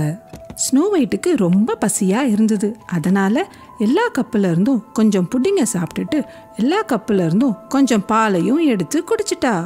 அப்புறம் படி ஏறி மேல போனா. அங்க போனா 7 குட்டி குட்டி பெட் படுக்கிறதுக்காக போட்டு வச்சிருந்தாங்க. ஒரு பெட் மேல ஏறி படுத்து சீக்கிரமே தூங்கியும் போயிட்டா. வானத்துல நிலா வந்ததும் அந்த 7 குள்ள மனிதர்களும் திரும்பினாங்க. கோடாரியையும் மண்வாரியையும் தோல்ல சுமந்துக்கிட்டு தாங்க எடுத்த தங்கத்தை பையில கட்டி இடுப்புல ஒரு லெதர் ஸ்ட்ராப்ல கட்டிட்டு வந்தாங்க. சாப்பிட்றதுக்காக டேபிள் மேல உக்காந்தவங்க விளக்கேத்தி வச்சப்பறம் தான் தெரிஞ்சது யாரோ அவங்க வீட்டுக்கு வந்திருக்காங்கன்னு. ஏய், யார் நம்முடைய சாப்பாடை சாப்பிட்டாங்க? ஆமா ஆமா, யாரோ நம்ம சாப்பாடை சாப்பிட்ருக்காங்க அவங்க சொன்னாங்க. அப்புறம் படிக்கட்டேறி படுக்கை அறைக்கு போனாங்க. அங்க ஸ்னோ ஒயிட் படுக்கையில ஆழ்ந்து தூங்கிட்டு இருந்தா. ஏய் சொல்லுங்க, யார் இந்த அழகான குழந்தை? ஆச்சரியமா இருக்கு, யார் இது? அவங்களுக்குள்ளேயே ஆச்சரியத்தோடு பேசிக்கிட்டாங்க. அதுக்குள்ள ஸ்னோ ஒயிட் எழுந்து தன்னோட கதையை சொன்னா. குள்ள மனிதர்கள் ஸ்னோ ஒயிட்டுக்காக வருத்தப்பட்டாங்க. ஸ்னோ ஒயிட் அவங்க கூடயே தங்கி தங்களோட வீட்டை பார்த்துக்கணும்னு சொன்னாங்க. அது மட்டும் இல்லாம யார் வந்தாலும் கதவை திறக்க கூடாதுன்னு சொன்னாங்க. அவங்க மலையில வேலை செஞ்சிட்டு இருக்கும்போது, ஏன்னா அந்த கெட்ட ராணி அவளை கண்டுபிடிச்சு மறுபடியும் கொன்னுடுவான்னு பயந்தாங்க. அதனால ஸ்னோ ஒயிட் அவங்க வீட்டுல தங்கினா. படுக்கையை சரி செஞ்சா, தரைய தொடச்சு கொடுத்தா, சமையலும் செஞ்சா. அவங்களோட ரொம்ப சந்தோஷமா இருந்தா. எல்லாத்த விடவும் அவளுடைய கெட்ட சித்தியோட நினைப்பு இல்லாம இருந்தா. ஒரு நாள் ராணி தன்னுடைய மாய கண்ணாடிய பார்த்து மறுபடியும் கேட்டா, உள்ளதை உள்ளபடி காட்டும் மாய கண்ணாடியே, அழகின் முன்னோடியார்? நீங்கள் தான் ராணி இருக்கிறதுலே அழகு. ஆனால் நான் சொன்ன மாதிரி ஸ்னோ ஒயிட் உங்களோட ரொம்ப ரொம்ப அழகு. அடர்ந்த காட்டுக்கு நடுவில் குள்ளர்களோட அழகான சின்ன வீட்டில் ஸ்னோ ஒயிட் இருக்கா. ராணியோட முகம் கருப்பாயிடுச்சு கண்ணாடி சொன்ன வார்த்தைகளை கேட்டு. வேட்டையாள் தன்னை ஏமாத்திட்டதை உணர்ந்தா. அதனால ஸ்னோ ஒயிட்டை தன் கையாலேயே கொலை செய்யறதுக்கு திட்டம் போட்டா. ஒரு வியாபாரம் செய்யற பெண்ணா தன்னை மாத்திக்கிட்டா. காட்டுக்குள்ள இருக்கிற குள்ள மனிதர்களோட வீட்டை நோக்கி போனா. ஸ்னோ ஒயிட் ஜன்னல் பக்கத்துல உக்காந்து குள்ள மனிதனோட ஒரு சட்டைய தச்சுக்கிட்டு இருந்தா. ஜன்னல் பக்கத்துல போனதும் ராணி தன்னுடைய குரலை மாத்திக்கிட்டு சத்தமா சொன்னா, வாங்க, என்கிட்ட இருந்து ரிபன், பட்டன், லேஸ் எல்லாம் வாங்குங்க. இது உங்களுக்கு பொருத்தமா இருக்கும். ஏதாவது அழகா வாங்கணும் அப்படிங்கிற ஆசையில குள்ள மனிதர்களோட வார்த்தைய ஸ்னோ ஒயிட் தவிர்த்தா. கதவை நோக்கி ஓடுனா திறக்கிறதுக்கு. ஓ, சட்ட மேல உள்ள லேஸ் சரியா இல்லை அன்பே அப்படின்னு ராணி சொன்னா. நான் சரி செஞ்சு விடுறேன் சொல்லிக்கிட்டே ராணி ஸ்னோ ஒயிட் சட்டையில இருந்த லேச ரொம்ப இறுக்கமா கட்டினா. ஸ்னோ ஒயிட்டால மூச்சு விட முடியாம செத்தது மாதிரி கீழே விழுந்துட்டா. சிரிச்சுக்கிட்டே அரண்மனையை நோக்கி போனா அந்த கெட்ட ராணி. ஸ்னோ ஒயிட்டை கொன்னுட்டோம் அப்படிங்கிற உறுதியோடு போனா அவ. ராத்திரி குள்ள மனிதர்கள் வீட்டுக்கு வந்தாங்க. ஸ்னோ ஒயிட் கதவு பக்கத்துல கிடக்கிறத பார்த்தாங்க. அவளை மேலே தூக்குன பிறகு என்ன நடந்ததுன்னு அவங்களுக்கு புரிஞ்சது. குள்ள மனிதர்கள் அவ சட்டையில உள்ள லேசஸ ஒரு சின்ன கத்திய வச்சு வெட்டினாங்க. அப்புறம் காத்து அவ மூச்சு குழாய்க்குள்ள போனதுனால அவ மறுபடியும் மூச்சு விட்டா. என்ன நடந்ததுன்னு அவங்க கிட்ட சொன்னா. குள்ள மனிதர்கள் புரிஞ்சுக்கிட்டாங்க, அந்த வியாபாரம் விற்கிறவளா வந்தது அந்த கெட்ட ராணி தான். ஸ்னோ ஒயிட்டை கொல்றதுதான் அவ நோக்கம்னு புரிஞ்சது. இனிமேல் யார் வந்து கதவை தட்டினாலும் திறக்காத. அவங்க கெஞ்சி கேட்டாங்க. ஸ்னோ ஒயிட்டும் திறக்க மாட்டேன்னு சொன்னா. அந்த ராத்திரி ராணி தன் மாய கண்ணாடி கிட்ட போனா. உள்ளதை உள்ளபடி காட்டும் மாய கண்ணாடியே, அழகின் முன்னோடியார்? நீங்கள் தான் ராணி இருக்கிறதுலே அழகு. ஆனால் உங்களோட ஸ்னோ ஒயிட் மிகவும் அழகு. இதை கேட்ட ராணி கோபத்தோட தன்னோட பாதாள அறைக்கு போனா. அங்கதான் அவளுடைய சில ரகசியங்களை வச்சிருந்தா. அங்க போய் ஒரு அழகிய ஆப்பிள் செஞ்சா. ஆப்பிள் ஒரு பக்கம் சிகப்பாகவும் இன்னொரு பக்கம் பச்சையாகவும் இருந்துச்சு. பச்சை நிற பகுதி சாப்பிடறதுக்கு உகந்தது. ஆனா சிகப்பு பகுதியை ஒரு கடி கடிச்ச உடனே இறந்து போயிடுவாங்க. மறுபடியும் ராணி தன்னை நாட்டில் உள்ள ஒரு பெண்ணா மாத்திக்கிட்டா. அழுக்கு உடைய போட்டுக்கிட்டு கை நிறைய ஒரு ஆப்பிள் கூடைய வச்சுக்கிட்டு ஸ்னோ ஒயிட்டை கொல்றதுக்காக கிளம்புனா. அவ கூடையில வச்சிருந்த நல்ல ஆப்பிள்களுக்கு மேல அந்த விஷமுள்ள ஆப்பிளை வச்சா. குள்ள மனிதர்களோட வீட்டுக்கு வந்து சேர்ந்தா. பக்கத்துல இருக்க கிணத்துல இருந்து தண்ணி எடுத்துக்கிட்டு இருந்தா ஸ்னோ ஒயிட். யாரோ வரத பார்த்த ஸ்னோ ஒயிட் பயந்து போய் வீட்டுக்குள்ள ஓடி போயிட்டா. வேகமா போன ஸ்னோ ஒயிட் கதவையும் இழுத்து சாத்திட்டா. கொஞ்ச நேரத்துக்கு அப்புறம் அந்த பொம்பளையோட குரல் காதுல கேட்டுச்சு. ஆப்பிள் வாங்கிக்கோங்க, அருமையான ஆப்பிள் வாங்கிக்கோங்க. அவளுக்கு ஆசையா இருந்தது. கதவை மூடிட்டு ஜன்னலை திறந்து வச்சா ஒரு ஆபத்தும் இல்லைன்னு ஸ்னோ ஒயிட் நினைச்சா. அதனால ஜன்னல் கதவை திறந்து எட்டி பார்த்தா. ஆப்பிள்ஸ் நான் பார்க்கலாமா? அவ சொன்னா. இதை சாப்பிட்டு பாரு அன்பே, ரொம்ப ருசியா இருக்கும். ராணி பதில் சொன்னா, விஷமான ஆப்பிள கையில வச்சுக்கிட்டே. ஸ்னோ ஒயிட் அந்த ஆப்பிள வாங்குறதுக்கு தயங்கினா. உடனே ராணி சொன்னா, இதை சாப்பிட்றதுக்கு பயப்படாத.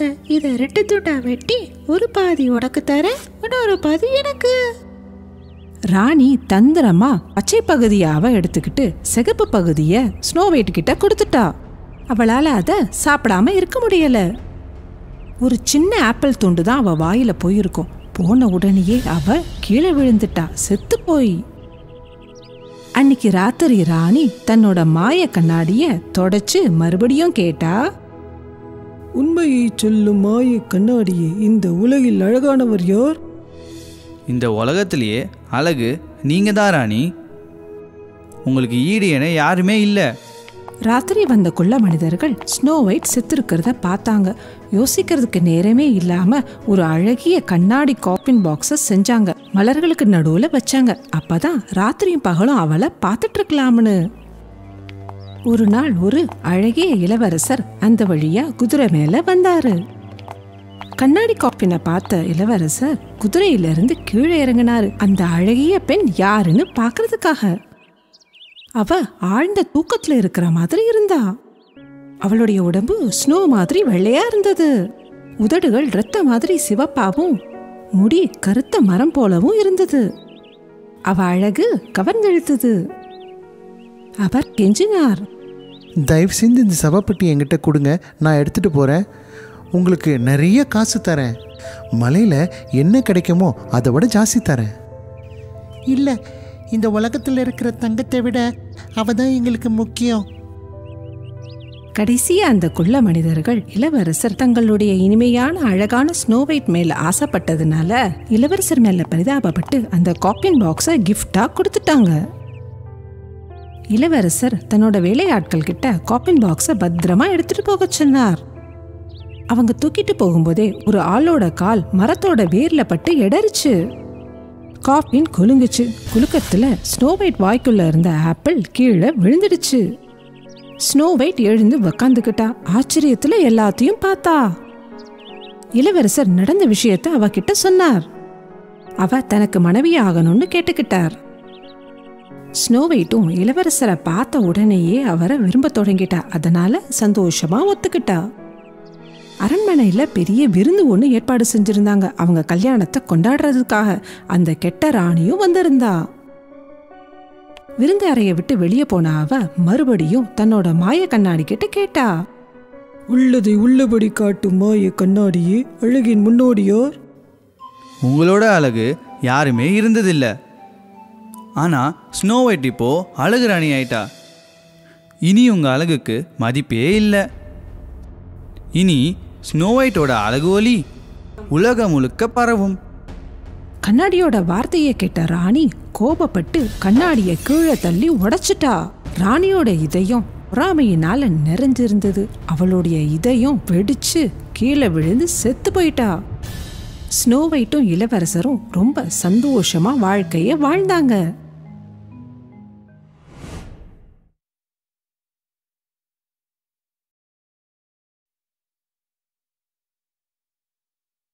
ரம்பிள்ஸ்டில்ஸ்கின்.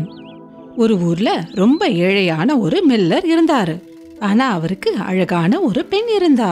தன்னோட கண்ணை போல அவளை பாத்துக்கிட்டார். பெருமையோடு சொல்லிக்கிட்டு இருந்தாரு, ராணி ஆகிறதுக்கான அழகு அவகிட்ட இருக்குன்னு. ஒரு நாள் ராஜா அந்த பக்கம் வந்தார். கரையில உக்காந்து அவ துணி துவைச்சிட்டு இருக்கிறத பார்த்தார். எவ்வளோ அழகா இருக்கா அவ, ராஜா நினைச்சுக்கிட்டார். சத்தமா சொன்னார், உன்னோட பேர் என்ன? அவ சொல்றதுக்கு முன்னாடி அவங்க அப்பா பதில் சொன்னார். நீங்க அனுமதிச்சா நான் சொல்லுவேன், இவ என்னோட பொண்ணு, அதிசயமான பொண்ணு. நீங்க எங்கேயுமே அவளை மாதிரி பார்த்திருக்க முடியாது. ராஜா 2 பேரையும் ரொம்ப ஆர்வத்தோடு பார்த்துக்கிட்டு இருந்தார். தன்னுடைய அழகான குதிரை மேல இருந்தபடியே. அது மட்டும் இல்லாம இவட முகமும் ரொம்ப அழகு, அவர் சொன்னார். மில்லருக்கு மனசு நிறைய பெருமை. ஆமா ஆமா, ஆனா அவளுடைய முகத்தை விட வேற ஒரு விஷயம் கூட இருக்குது அப்படின்னார். நீங்க என்ன சொல்ல வரீங்க? ஆச்சரியத்தோடு ராஜா கேட்டார். அவன் வந்து என்னன்னா அவன் வந்து அவன் மில்லர் ரொம்ப கஷ்டப்பட்டு யோசிச்சாரு ராஜாவை கவர்ற மாதிரி ஏதாவது சொல்லணும்னு. கண்கள் ராஜாவை பார்த்துச்சு. அப்புறம் தரைய பார்த்தாரு. அங்க சில கோழிங்க மேய்ஞ்சுக்கிட்டும் வைக்கோல்ல ஏதாவது தானியம் கிடைக்குமான்னு தேடிக்கிட்டு இருந்துச்சுங்க. வந்து வந்து நான் என்ன சொல்ல வந்தேன்னா, என் பொண்ணு வைக்கோல்ல தங்கம் எடுப்பா. பெருமையாவும் வெற்றி பெற்றவர் மாதிரியும் பேசினார். ஆனா அப்பா உடைஞ்சு போயிட்டா அவங்க அப்பா சொன்ன பொய்யான வார்த்தைகளை கேட்டு. அதிசய பெண்ணும் கூட. ராஜா சிரிச்சுக்கிட்டே சொன்னார். உண்மையாகவே உன் விரல்கள் வைக்கோல தங்கமா மாத்தோம்னா அப்போ உன்னோட இடம் என்னோட அரண்மனையில. வா என்னோட, நான் அது உண்மையானு பாக்குறேன். ராஜாவுடைய வார்த்தையை கேட்கறத தவிர வேற வழியே இல்லை அவளுக்கு. அவங்க 2 பேரும் அரண்மனைக்கு போனாங்க. அங்க போனதுக்கு அப்புறம் வைக்கோல் நிறைஞ்ச ஒரு இருட்டு அறைக்கு ராஜா அவளை கூட்டிட்டு போனார். அங்க நூல் தயாரிக்கிற ஆட்டை இருந்துச்சு. ராஜா சொன்னார், உனக்கு சூரியன் உதிக்கும் வரை நேரம் இருக்கு. அதுக்குள்ள இந்த வைக்கோல்ல நீ தங்கமா மாத்தணும். அப்படி இல்லைனா உங்க அப்பா சொன்னது பொய்ன்னு எனக்கு தெரிஞ்சா நீ கண்டிப்பா செத்துருவ. கதவு வேகமா பூட்டப்படுற சத்தம் அவளுக்கு கேட்டுச்சு. ரொம்ப பயந்து போய் அழ ஆரம்பிச்சுட்டா. திடீர்னு பார்த்தா ஒரு குள்ள மனிதன் அவ முன்னாடி நின்னுகிட்டு இருந்தான். என்ன விஷயம்? அவன் கேட்டான். நான் சுகமா இருக்கேன். அவ அழுதா. ராஜா இந்த வைக்கோல் எல்லாம் தங்கமா மாத்த சொல்லி இருக்காரு. நாளைக்கு காலைக்குள்ள என்ன பண்றதுன்னு எனக்கு தெரியல. எனக்கு என்ன கொடுப்ப? நான் உனக்கு இதை பண்ணி கொடுத்தா? அந்த குள்ள மனிதன் கேட்டான். கழுத்துல உள்ள லாக்கெட்டு தரேன் பதில் சொன்னான். குள்ள மனிதன் அவ லாக்கெட்டை எடுத்துக்கிட்டான். ராட்டா முன்னாடி அவனே உக்காந்தான். கொஞ்ச நேரத்துக்குள்ளேயே ஆச்சரியப்படும்படியா அந்த காஞ்சு போன வைக்கோல் எல்லாம் தங்கமா மாறி தங்க நூலா மின்னுச்சு. சூரியன் உதிச்சவுடன் ராஜா வந்து பூட்டி இருக்கிற அறை கதவை திறந்தார். அறை முழுவதும் இவ்வளோ தங்கம் இருக்கிறத பார்த்து ஆச்சரியப்பட்டார். ஆனா அவருக்கு இந்த தங்கம் பத்தவே இல்லை. இன்னும் கொஞ்சம் தங்கம் கிடைச்சா நல்லா இருக்கும்னு நினைச்சார். தன்னுடைய நிலங்களை காப்பாத்தின வீரர்களுக்கு சம்பளமா இத கொடுக்க நினைச்சார். மில்லர் மகளை இன்னும் ஒரு பெரிய அறைக்கு கூட்டிட்டு போனார். காலை வரதுக்குள்ள அங்க இருக்கிற எல்லா வைக்கோலையும் தங்கமா மாத்தணும்னு சொன்னார். ராத்திரி ஆனதும் அவ மறுபடியும் அழ ஆரம்பிச்சா. அவளுக்கு தெரியும் இந்த வேலை நடக்காதுன்னு. ஆனா மறுபடியும் அந்த குள்ள மனிதன் அங்க வந்து சொன்னா,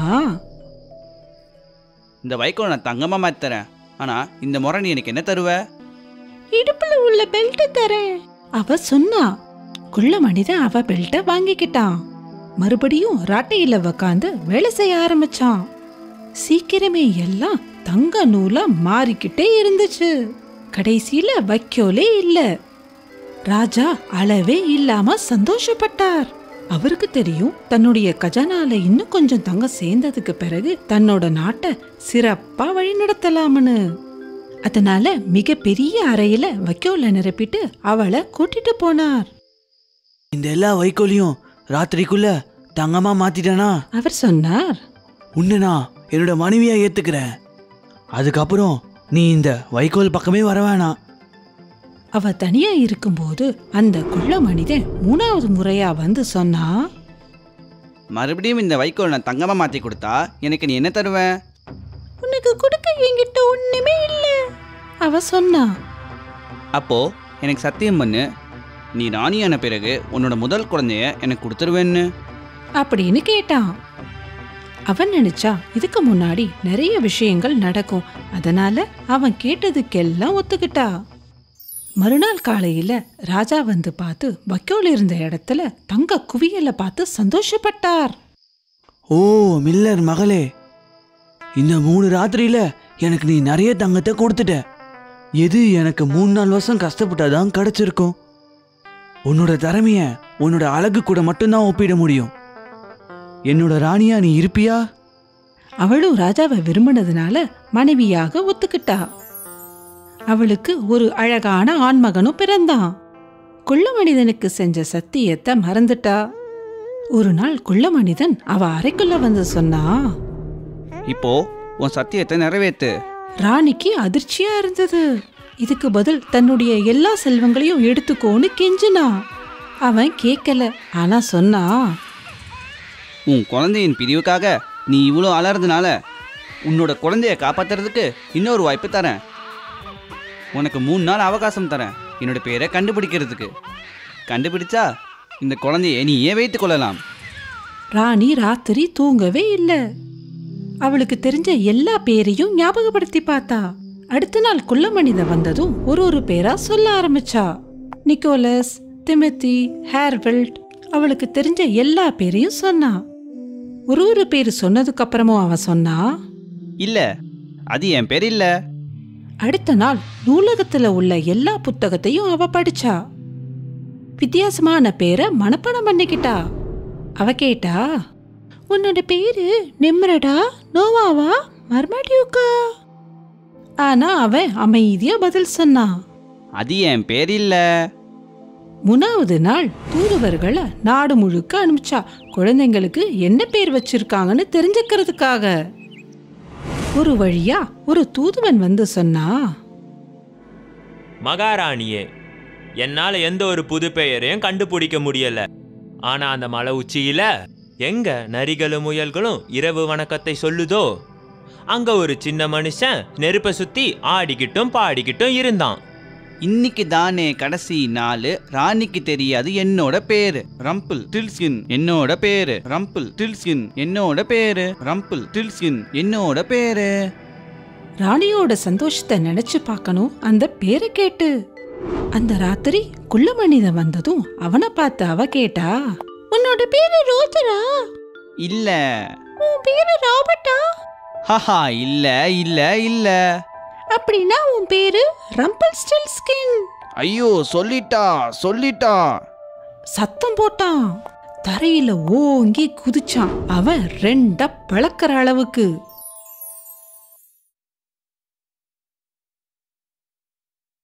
சிறிய கடல் கன்னி. முன்பு ஒரு காலத்துல கடலுக்குள்ள ஒரு பெரிய ஊர் இருந்தது. அது பேரு அட்லாண்டஸ். ராஜா ஓரன் ஆட்சி செஞ்சாரு. அவருக்கு ஒரே பொண்ணு. அவ அவ்வளோ அழகு. ஆனா அவ அழகுல மட்டும் இல்ல, அந்த சின்ன மீன் அழகி ரொம்ப அழகா பாடவும் செய்வா. மீன் மனிதர்கள் கடலுக்குள்ள இருந்து மேல போக கூடாது.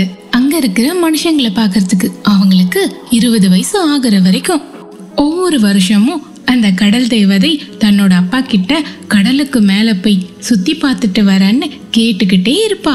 பொறுமையா இரு குட்டி தேவதையே, உனக்கு நேரம் வரும். வருஷங்கள் போக அந்த சிறிய கடல் தேவதைக்கு 20 வயசு ஆச்சு. அந்த நாட்கள் வந்ததும் அவ அப்பா அவகிட்ட திரும்பி பார்த்து சொன்னாரு, நேரம் வந்துடுச்சு என் குட்டி தேவதையே. கடலோட மேல் பரப்புக்கு போ. திரும்பி வந்து என்ன கண்டுபிடிச்சேன்னு சொல்லு. ஆனா ஜாக்கிரதையா இரு. மனுஷங்க கிட்ட இருந்து தள்ளியே இரு. அந்த சிறிய கடல் தேவதை அவங்க அப்பாவுக்கு முத்தம் கொடுத்துட்டு போயிட்டு வரேன்னு சொன்னான். அங்கிருந்து நீச்சல் அடிச்சு கடலுக்கு மேல வர ஆரம்பிச்சா. ராத்திரி நேரம் ஆயிடுச்சு. அவ சேர வேண்டிய இடத்துக்கு வந்து சேர்றதுக்கு. அவ ஒரு கப்பலை பார்த்தா. அதுல 100கணக்கான விளக்குகள் கண்ணை பறிக்கிற மாதிரி இருந்துச்சு. அப்போ அவ கப்பல் பக்கத்துல நெருங்கி போனா. அங்க ஒரு அருமையான இனிமையான இசை காதுல கேட்டுச்சு. அந்த இசை எப்படி உருவாகுது, அது எங்க இருந்து வருது கண்டுபிடிக்கணும்னு நினைச்சா. அந்த கப்பல்ல இருந்த ஜன்னல் வழியா உள்ள எட்டி பார்த்தா. அங்க பிறந்தநாள் விழா கொண்டாடிட்டு இருக்கிறத அவ பார்த்தா. அது கப்பலோட கீழ்த்தளத்துல. இந்த பிறந்த நாள் விழா கொண்டாட்டம் ஒரு இளவரசனுக்காக. தேவதை இது வரைக்கும் கண்டிராத ஒரு அழகான உயிரினம் அது. அது அதிக நேரம் எடுத்துக்கல. மோசமான இளம் கண்ணி காதலிக்க. கொஞ்ச நேரம் கழிச்சு, நான் வீட்டுக்கு போகணும், இது ரொம்ப நேரம் ஆகுது. அவ குதிக்கலான்னு பார்க்கும் பொழுது திடீர்னு அவ இது வரைக்கும் கேட்டிராத சத்தத்தை கேட்டா. என்னன்னு பார்த்தா அது புயல். அந்த இளவரசனுடைய கப்பல் ஒரு புயல்ல சுழல ஆரம்பிச்சிருச்சு. ஒரே சத்தமா இருந்தது. அந்த கப்பல் ஓட்டுறவங்க அந்த கப்பலை பெரிய புயல்ல இருந்து காப்பாத்த முயற்சி பண்ணாங்க. அந்த கப்பல் சுரண்டு சுரண்டு ஒரு பாறையில மோதி 2ஆ உடைஞ்சிருச்சு. நிறைய பேர் கடல்ல தூக்கி எறியப்பட்டாங்க, இளவரசனையும் சேர்த்து. அந்த சின்ன கடல் கன்னிக்கு மனுஷங்க கடல்ல வாழ முடியாதுன்னு தெரியும். நான் மாட்டேன், என்னோட காதலை நான் தண்ணியில முழுக்க விட மாட்டேன். அந்த இளவரசனை கரைக்கு கிட்ட கொண்டு வந்தா. ராத்திரி முழுக்க அவன் காயங்களுக்கு மருந்து போட்டான். இளவரசன் கரைக்கு வந்து சேர்ற வரைக்கும் அவனுக்கு சுயநினைவே இல்லை. அந்த கடல் தேவதை இளவரசனை மண்ணுல படுக்க வச்சா. ஒரு தேவாலயத்துக்கு முன்னாடி அவ அழுதுகிட்டே உதவி கேட்டா. அவ கொஞ்ச தூரம் நீந்திக்கிட்டே வேற பக்கம் போய் யாராவது உதவிக்கு வருவாங்களான்னு பார்த்தா. இளவரச கண்ணு முழிச்சான். அப்ப சர்ச்சுக்குள்ள இருந்து ஏதோ பொண்ணு வரான்னு பார்த்தான். அந்த பொண்ணு அவரை பார்த்த உடனே கிடுகிடுன்னு ஓடி போய் உதவிக்கு ஆளுங்களை கூப்பிட்டா. உடனே ஆளுங்க வந்தாங்க. அந்த இளவரசனை தூக்கிக்கிட்டு பத்திரமா கூட்டிட்டு போனாங்க. அந்த மீன் தேவதை நீந்திக்கிட்டே அந்த வீட்டுக்கு போயிட்டா. நிறைய நாட்கள் அந்த கடல் தேவதை சோகமா உட்கார்ந்துட்டு இருந்தா. இந்த இளவரசனை அவளால மறக்கவே முடியல. அவ ஒரு முட்டாள்தனமான திட்டத்தை போட்டா. இங்க இருந்து நீந்தி போய் தம் மனசுல நினைச்சிட்டு இருக்கிற இளவரசனோட வாழ்றதுக்கு. அடுத்த நாள் அந்த மீன் தேவதை அரசு ஆலோசகரான செபாஸ்டியன் என்ற நண்டை கூப்பிட்டா. அவன் உடனே வந்து அந்த கடல் தேவதைய பார்த்து சொன்னா, இளவரசியே, உங்களுக்கு என்ன உதவி வேணும்? கடல் சூனியக்காரி உர்சிலா கிட்ட என்ன கூட்டிட்டு போ. அந்த ஆச்சரியத்துல கூச்சலிட்டு செபாஸ்டியன் சொன்னாரு, உங்களுக்கு அவ யாருன்னு தெரியாதா? அவ ஒரு கொடூரமான சூனியக்காரி. ஏன்? அப்புறம் செபாஸ்டியன் கிட்ட நடந்த எல்லா கதையையும் சொன்னான். அந்த புயலை பத்தியும் அந்த இளவரசனோட சேர்ந்து வாழ்றது எப்படின்றத பத்தியும். இவ்வளோத்தையும் கேட்ட பிறகு செபாஸ்டியன் அந்த உர்சிலா கிட்ட கூட்டிட்டு போறதுக்கு முட்டாள்தனமா ஒத்துக்கிட்டான். கடல் சூனியக்காரி ரொம்ப இருட்டாவும் ரொம்ப குளிராவும் இருக்கிற குளிர் அறையில வாழ்ந்து வந்தா. அவ வீடு மனிதர்களோட எலும்பால கட்டப்பட்டு இருந்தது. கொடிய விஷயம் கொண்ட பாம்புகளை அவளோட காவலுக்கு அவ வச்சிட்டு இருந்தா. அந்த சின்ன கடல் தேவதையும் செபாஸ்டியனும் உர்சிலாவோட இடத்துக்குள்ள நுழைஞ்சாங்க. அந்த சூனியக்காரி எழுந்து நின்னு படிகார கல்லு முன்னாடி முறைச்சி பார்த்துக்கிட்டு வெறித்தனமா சிரிச்சுக்கிட்டு இருந்தா. உர்சிலா, நான் வந்த விஷயம் என்னன்னா, ஓ என் அருமையான சின்ன இளவரசியே, எனக்கு தெரியும் நீ எதுக்கு வந்திருக்கன்னு. இது வரைக்கும் நீ பார்த்திருக்காத ஒரு அழகான இளவரசனை கல்யாணம் பண்ணதானே நீ நினைக்கிற மீன் வாழை எடுக்கணும்னு. கவலைப்படாத, என்கிட்ட ஒன்னு இருக்கு, எப்போதுமே தோல்வி அடையாது. அப்படின்னா நீங்க எனக்கு உதவி செய்ய முடியுமா? ஓ சின்ன குழந்தை, அதை தான் நான் செய்யறேன். அதுக்காக தான் நான் வாழ்ந்துகிட்டு இருக்கேன். உன் வாழை நான் மறைச்சிடுறேன், ஆனா அது உன்னை கொஞ்சம் காயப்படுத்தும். சொல்லுங்க, நான் என்ன செய்யணும்? உர்சிலா அவளோட விழுதுகளால ஒரு கருப்பு நிறத்துல இருக்கிற மருந்த ஒரு அறையில இருந்து எடுத்தா. இந்த மருந்தால உனக்கு 2 கால்கள் வந்துடும். அந்த மருந்தை என்கிட்ட கூட. உர்சிலா பயங்கரமா சிரிச்சுக்கிட்டே, இல்ல இல்ல இல்ல இல்ல இல்ல உனக்கு இந்த மருந்து வேணும்னா ஒரு நிபந்தனை இருக்கு. எதுவுமே சும்மா கிடைக்காது, முதல்ல எனக்கு கொடு. ஆனா என்கிட்ட எதுவுமே கிடையாது. கணக்கில்லா காசு இருக்கிற நான் ஒரு இளவரசி. நான் உனக்கு என்ன தர்றது? உன்னோட அழகான குரல் தான் எனக்கு வேணும். அப்புறம் உண்மையிலேயே நீ மனுஷியாதான் இருப்ப. உனக்கு இன்னும் 3 நாள் தான் இருக்கு, நல்லா ஞாபகம் வச்சுக்கோ. அந்த இளவரசன் உன்னை காதலிச்சு உனக்கு ஒரு முத்தம் கொடுக்கணும். அந்த முத்தத்தை நீ வாங்கிட்டனா வாழ்க்கை பூரா நீ இனிமே மனுஷியாவே தான் இருப்ப. ஆனா நான் சொல்ற எதையுமே நீ கடைப்பிடிக்கலன்னா நீ ஒரு கடல் நுரையா மாறிடுவ. சரி, அதுதானே நீ என்கிட்ட கேக்குற? அந்த சூனியக்காரி கடல் தேவதை கிட்ட அந்த மருந்த கொடுத்தா. குரல் அவகிட்ட போயிடுச்சு. அடுத்த நாள் இளவரசன் கிட்ட வேலை செய்யறவங்க அரண்மனை பக்கம் இருக்கிற ஒரு கடல் கிட்ட ஒரு அழகான பெண்ணை பார்த்தாங்க. அவளுக்கு உதவி செஞ்சாங்க. அவ எழுந்து நடக்கும்போது அவளுக்கு ரொம்ப கால் வலிக்கிற மாதிரி தோணுச்சு. அந்த வலி கத்தி மேல நடக்கிற மாதிரி இருந்தது. அவளுக்கு அழகான ஆடைகளை கொடுத்தாங்க. இளவரசன் வந்த உடனே பார்த்தான். நான் பார்த்ததுலயே நீதான் ரொம்ப அழகான பொண்ணு. உன் பேர் என்ன? அவ எதுவுமே பேசல. ஏன்னா அவதான் அந்த கடல் தேவதை. அவ பேசலனா கூட இளவரசனுக்கு ரொம்ப வேண்டியவளா ஆயிட்டா. எங்கேயும் விட்டுட்டு போக மாட்டான். எங்க போனாலும் அவளை கூட்டிட்டு போவான். நாட்கள் கழிய இளவரசன் அவகிட்ட நான் உன்னை எவ்வளவு அக்கறையா பாத்துக்கிறேன்னு சொன்ன உடனே இவளுக்கு இதையுமே விடிச்சிடுற மாதிரி ஆயிடுச்சு. ஆனால் என்னால் உன்னை கல்யாணம் பண்ணிக்க முடியாது. நான் இன்னும் என்னோட உண்மையான காதலை தேடிட்டு இருக்கேன். அவன் அந்த புயலை பத்தியும் அந்த புயல்ல இருந்து காப்பாத்தின அந்த அழகான பெண்ணை பத்தியும் அந்த பெண்ணை பார்த்த உடனே அவன் காதல்ல விழுந்ததையும் அவளைதான் கல்யாணம் பண்ணிப்பேன்னு அவகிட்ட சொன்னான். அந்த மீன் தேவதை ரொம்ப வருத்தப்பட்டா. அந்த இளவரசன் கிட்ட அவதான் அந்த தேவதைன்னு சொல்ல முடியாம. ஆனா அவ எல்லாத்தையும் இழந்துட்டா. அவளோட வாளு, அவளோட குரலு, அவளோட குடும்பம், அவகிட்ட இருந்த எல்லாத்தையும் இழந்துட்டா. 2வது நாள் வேற நாட்டுல இருந்து ஒரு ராஜா அந்த இளவரசனை பார்க்க வந்தாரு. அந்த ராஜா அவரோட அழகான பெண்ணை கூட்டிட்டு வந்தாரு. அந்த இளவரசர் ராஜாவோட பெண்ணை பத்தி யாருன்னு தெரிஞ்சுக்கிட்டாரு. நான் கடல்ல பார்த்த பொண்ணு இவதான். உடனே அவளை கல்யாணம் பண்ணிக்க சொல்லி கேட்டான். அவளும் ஒத்துக்கிட்டா. 3வது நாள் அந்த மீன் தேவதை தன்னோட இருதயம் வெடிச்சிடுற மாதிரி இருந்தா. அதே நாள் அந்த இளவரச வேறொரு இளவரசிய கல்யாணம் பண்ணிக்கிறதா இருந்தது. சூரியன் மறைஞ்சிருச்சுன்னா அவ செத்துருவா. அவ கடல் சூனியக்காரி கிட்ட வாக்கு கொடுத்தபடி அந்த திருமணம் கப்பல்ல நடக்கிறதா இருந்தது. தன்னோட இருதயத்தை கல்லாக்கிக்கிட்டு அங்க போனா. தான் திருமணம் செஞ்சுக்கலான்னு நினைச்ச அந்த இளவரசனை கடைசியா பாக்குறதுக்காக. அதே நாள் அந்த கடல் தேவதையோட பெற்றோர்கள் உர்சிலாவை போய் மிரட்டினாங்க. அந்த மோசமான சூனியக்காரி அவங்க கையில ஒரு கத்தியை கொடுத்து, இது அந்த இளவரசனோட இதயத்துல குத்துனீங்கன்னா உங்க பெண்ணோட சாபம் உடனே நீங்கிடும்னு சொன்னான். கல்யாணம் தடபுடலாம் நடந்துட்டு இருக்கும் போது அவ கப்பலோரமா உட்காந்து அழுதுட்டு இருந்தா. அப்போ அவங்க அம்மாவும் அப்பாவும் கடலுக்குள்ள இருந்து வெளியே வரத பார்த்தா. அவங்க ரொம்ப சோகமா இருந்தாங்க. நீ என்ன பண்ணிருக்க மகளே? அவங்க அம்மா அழுதுகிட்டே இருந்தாங்க. சீக்கிரம், இன்னும் உன்னால உன்னை காப்பாத்திக்க முடியும். சூனியக்காரி எங்களுக்கு இந்த மந்திர கத்தியை கொடுத்துருக்கா. இளவரசனை கொன்னுடு. அப்போ அவன் ரத்தம் உன் காலில் தெரிக்கும் போது வாளா மாறிடும். அதுக்கப்புறம் நீ திரும்பியும் கடல் தேவதையா மாறிடுவ. சீக்கிரம், சூரியன் கிட்டத்தட்ட உதயமாக போகுது. அவ பெற்றோர்கள் போன பிறகு அந்த கத்தி எடுத்துக்கிட்டு இளவரசன் கிட்ட போனான். இளவரசனை பார்த்தா. அவனுக்கு அந்த புது மனைவி பார்த்த சந்தோஷம். ஒரே ஒரு குத்து, அதுக்கப்புறம் அவ விடுதலை ஆயிடுவா. அவ அந்த கூர்மையான குத்துவாளை பார்த்தா.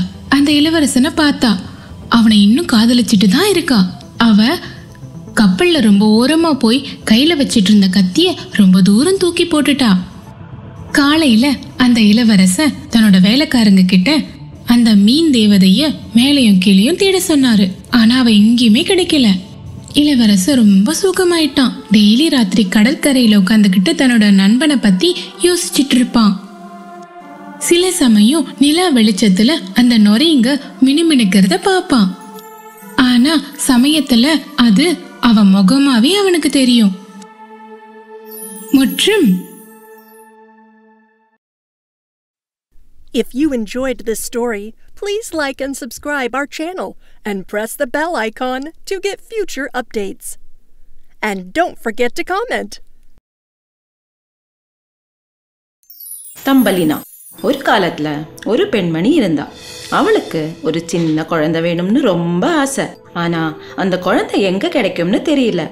அவ ஒரு வயசான சூனியக்காரி கிட்ட போய் சொன்னா, உங்களால எனக்கு குழந்தை வேணும்னு மனசுல ஆசை, ஆனா அது எங்க கிடைக்கும்னு தெரியல.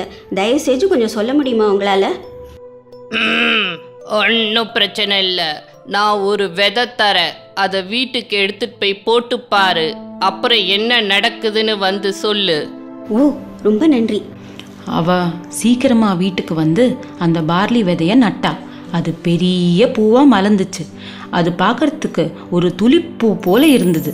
ஆனா அந்த பூ விரியாம மொட்டு மாதிரியே இருந்தது. ஆஹா, என்ன ஒரு அழகான பூ! அந்த பொண்ணு அந்த பூவோட சிவப்பு மஞ்சள் இதழ முத்தம் கொடுத்தா. அப்போ அந்த பூ ஒரு பெரிய சத்தத்தோட வெடிச்சது. அதுக்குள்ள ஒரு சின்ன பொண்ணு உட்கார்ந்துருந்தா. அவ பார்க்கறதுக்கு ரொம்ப அழகா இருந்தா. ஆனா அவ ஒரு கட்டை விரலை விட ரொம்ப சின்னதா இருந்தா. ஆஹா, எவ்வளவு அழகான குழந்தை!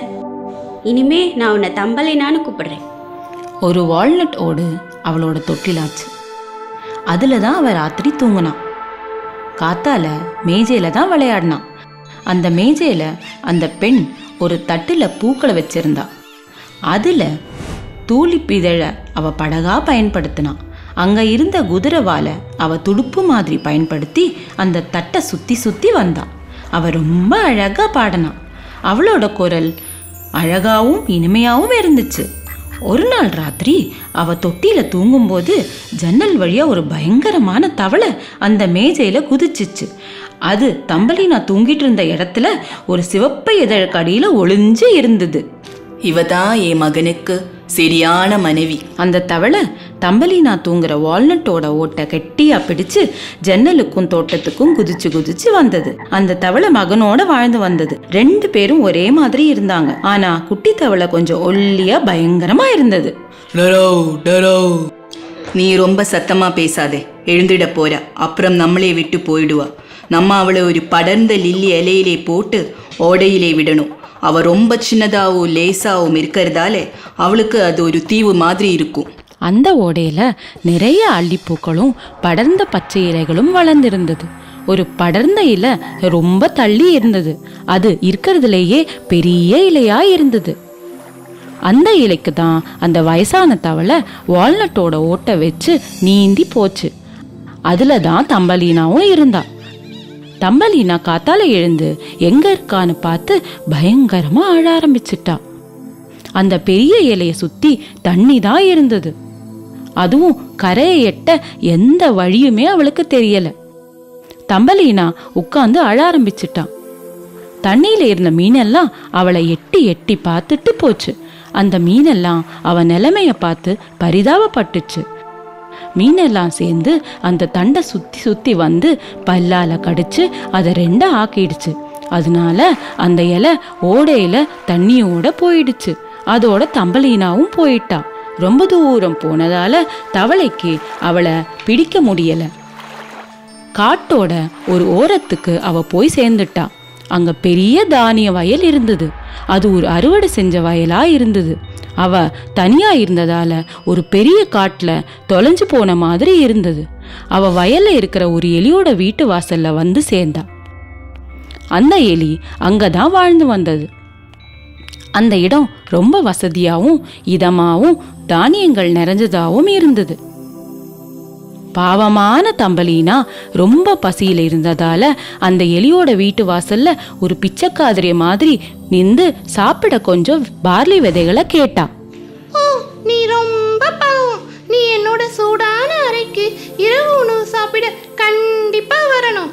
ஆனா நீ அறைய சுத்தமா வச்சுக்கணும். அப்புறம் கதையும் சொல்லணும். ஏன்னா எனக்கு அது ரொம்ப பிடிக்கும்.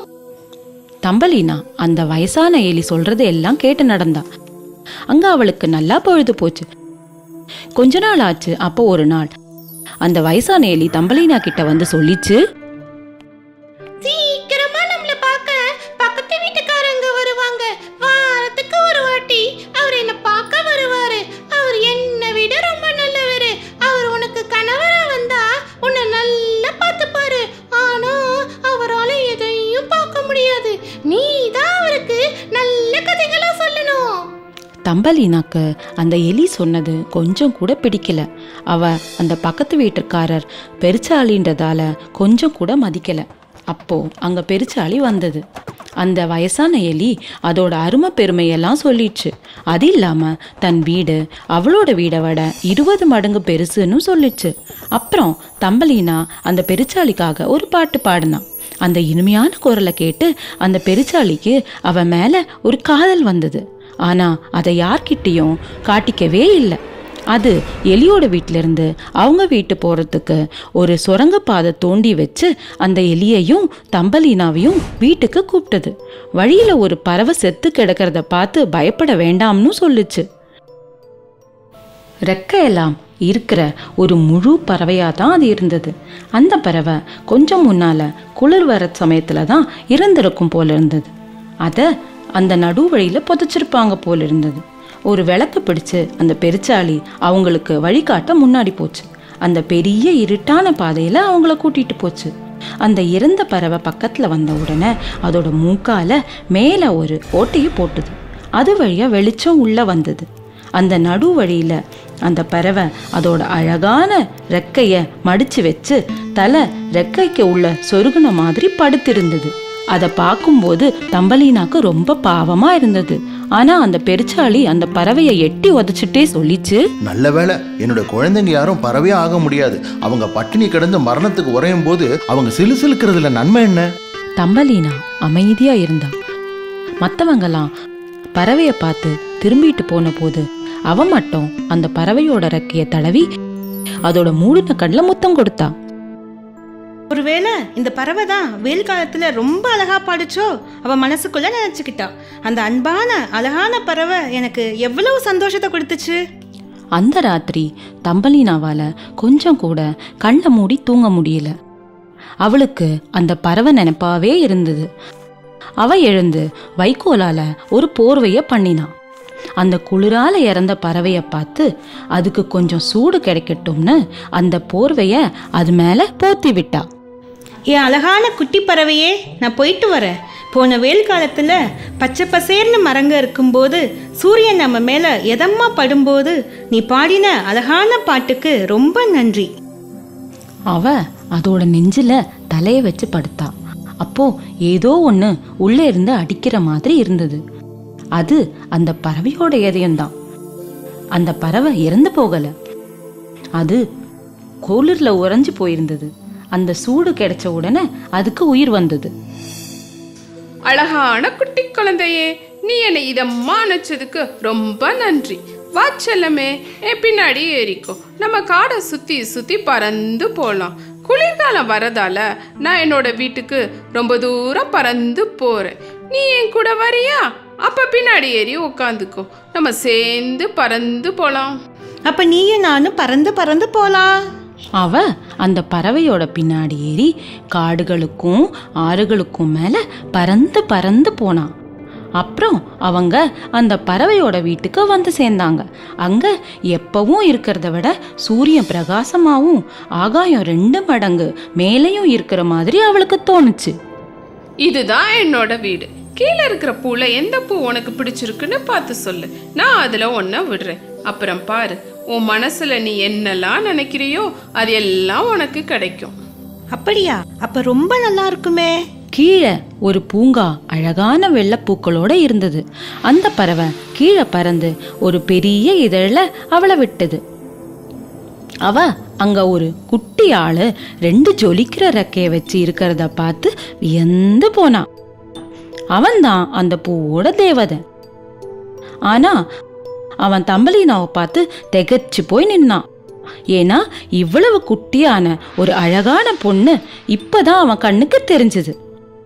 அவன் அவனோட தங்க கிரீடத்தை அவ தலையில வச்சான். அவன் அவளோட பேரை கேட்டு அவளை பார்த்து என்னோட மனைவியா இருப்பியான்னு கேட்டான். கண்டிப்பா நான் பண்ணிக்கிறேன். ஆனா நீ எங்க அம்மாவையும் கூட்டிட்டு வந்தா நம்ம 3 பேரும் சேர்ந்து சந்தோஷமா ஒன்னா இருக்கலாம். அவன் அதுக்கு சம்மதிச்சு அவளுக்கு ஒரு ஜோடி ரெக்கைய பரிசா கொடுத்தான். எல்லோரும் சந்தோஷப்பட்டாங்க. அவங்க அம்மாவும் சீக்கிரமா அவங்க கிட்ட வந்து சேர்ந்தாங்க. ஓ தம்பலினா, நீ எனக்கு திரும்ப கிடைச்சதால நான் எவ்வளவு சந்தோஷமா இருக்கேன்னு உனக்கு தெரியுமா? அதுக்கப்புறம் அவங்க எல்லாம் சேர்ந்து சந்தோஷமா இருந்தாங்க.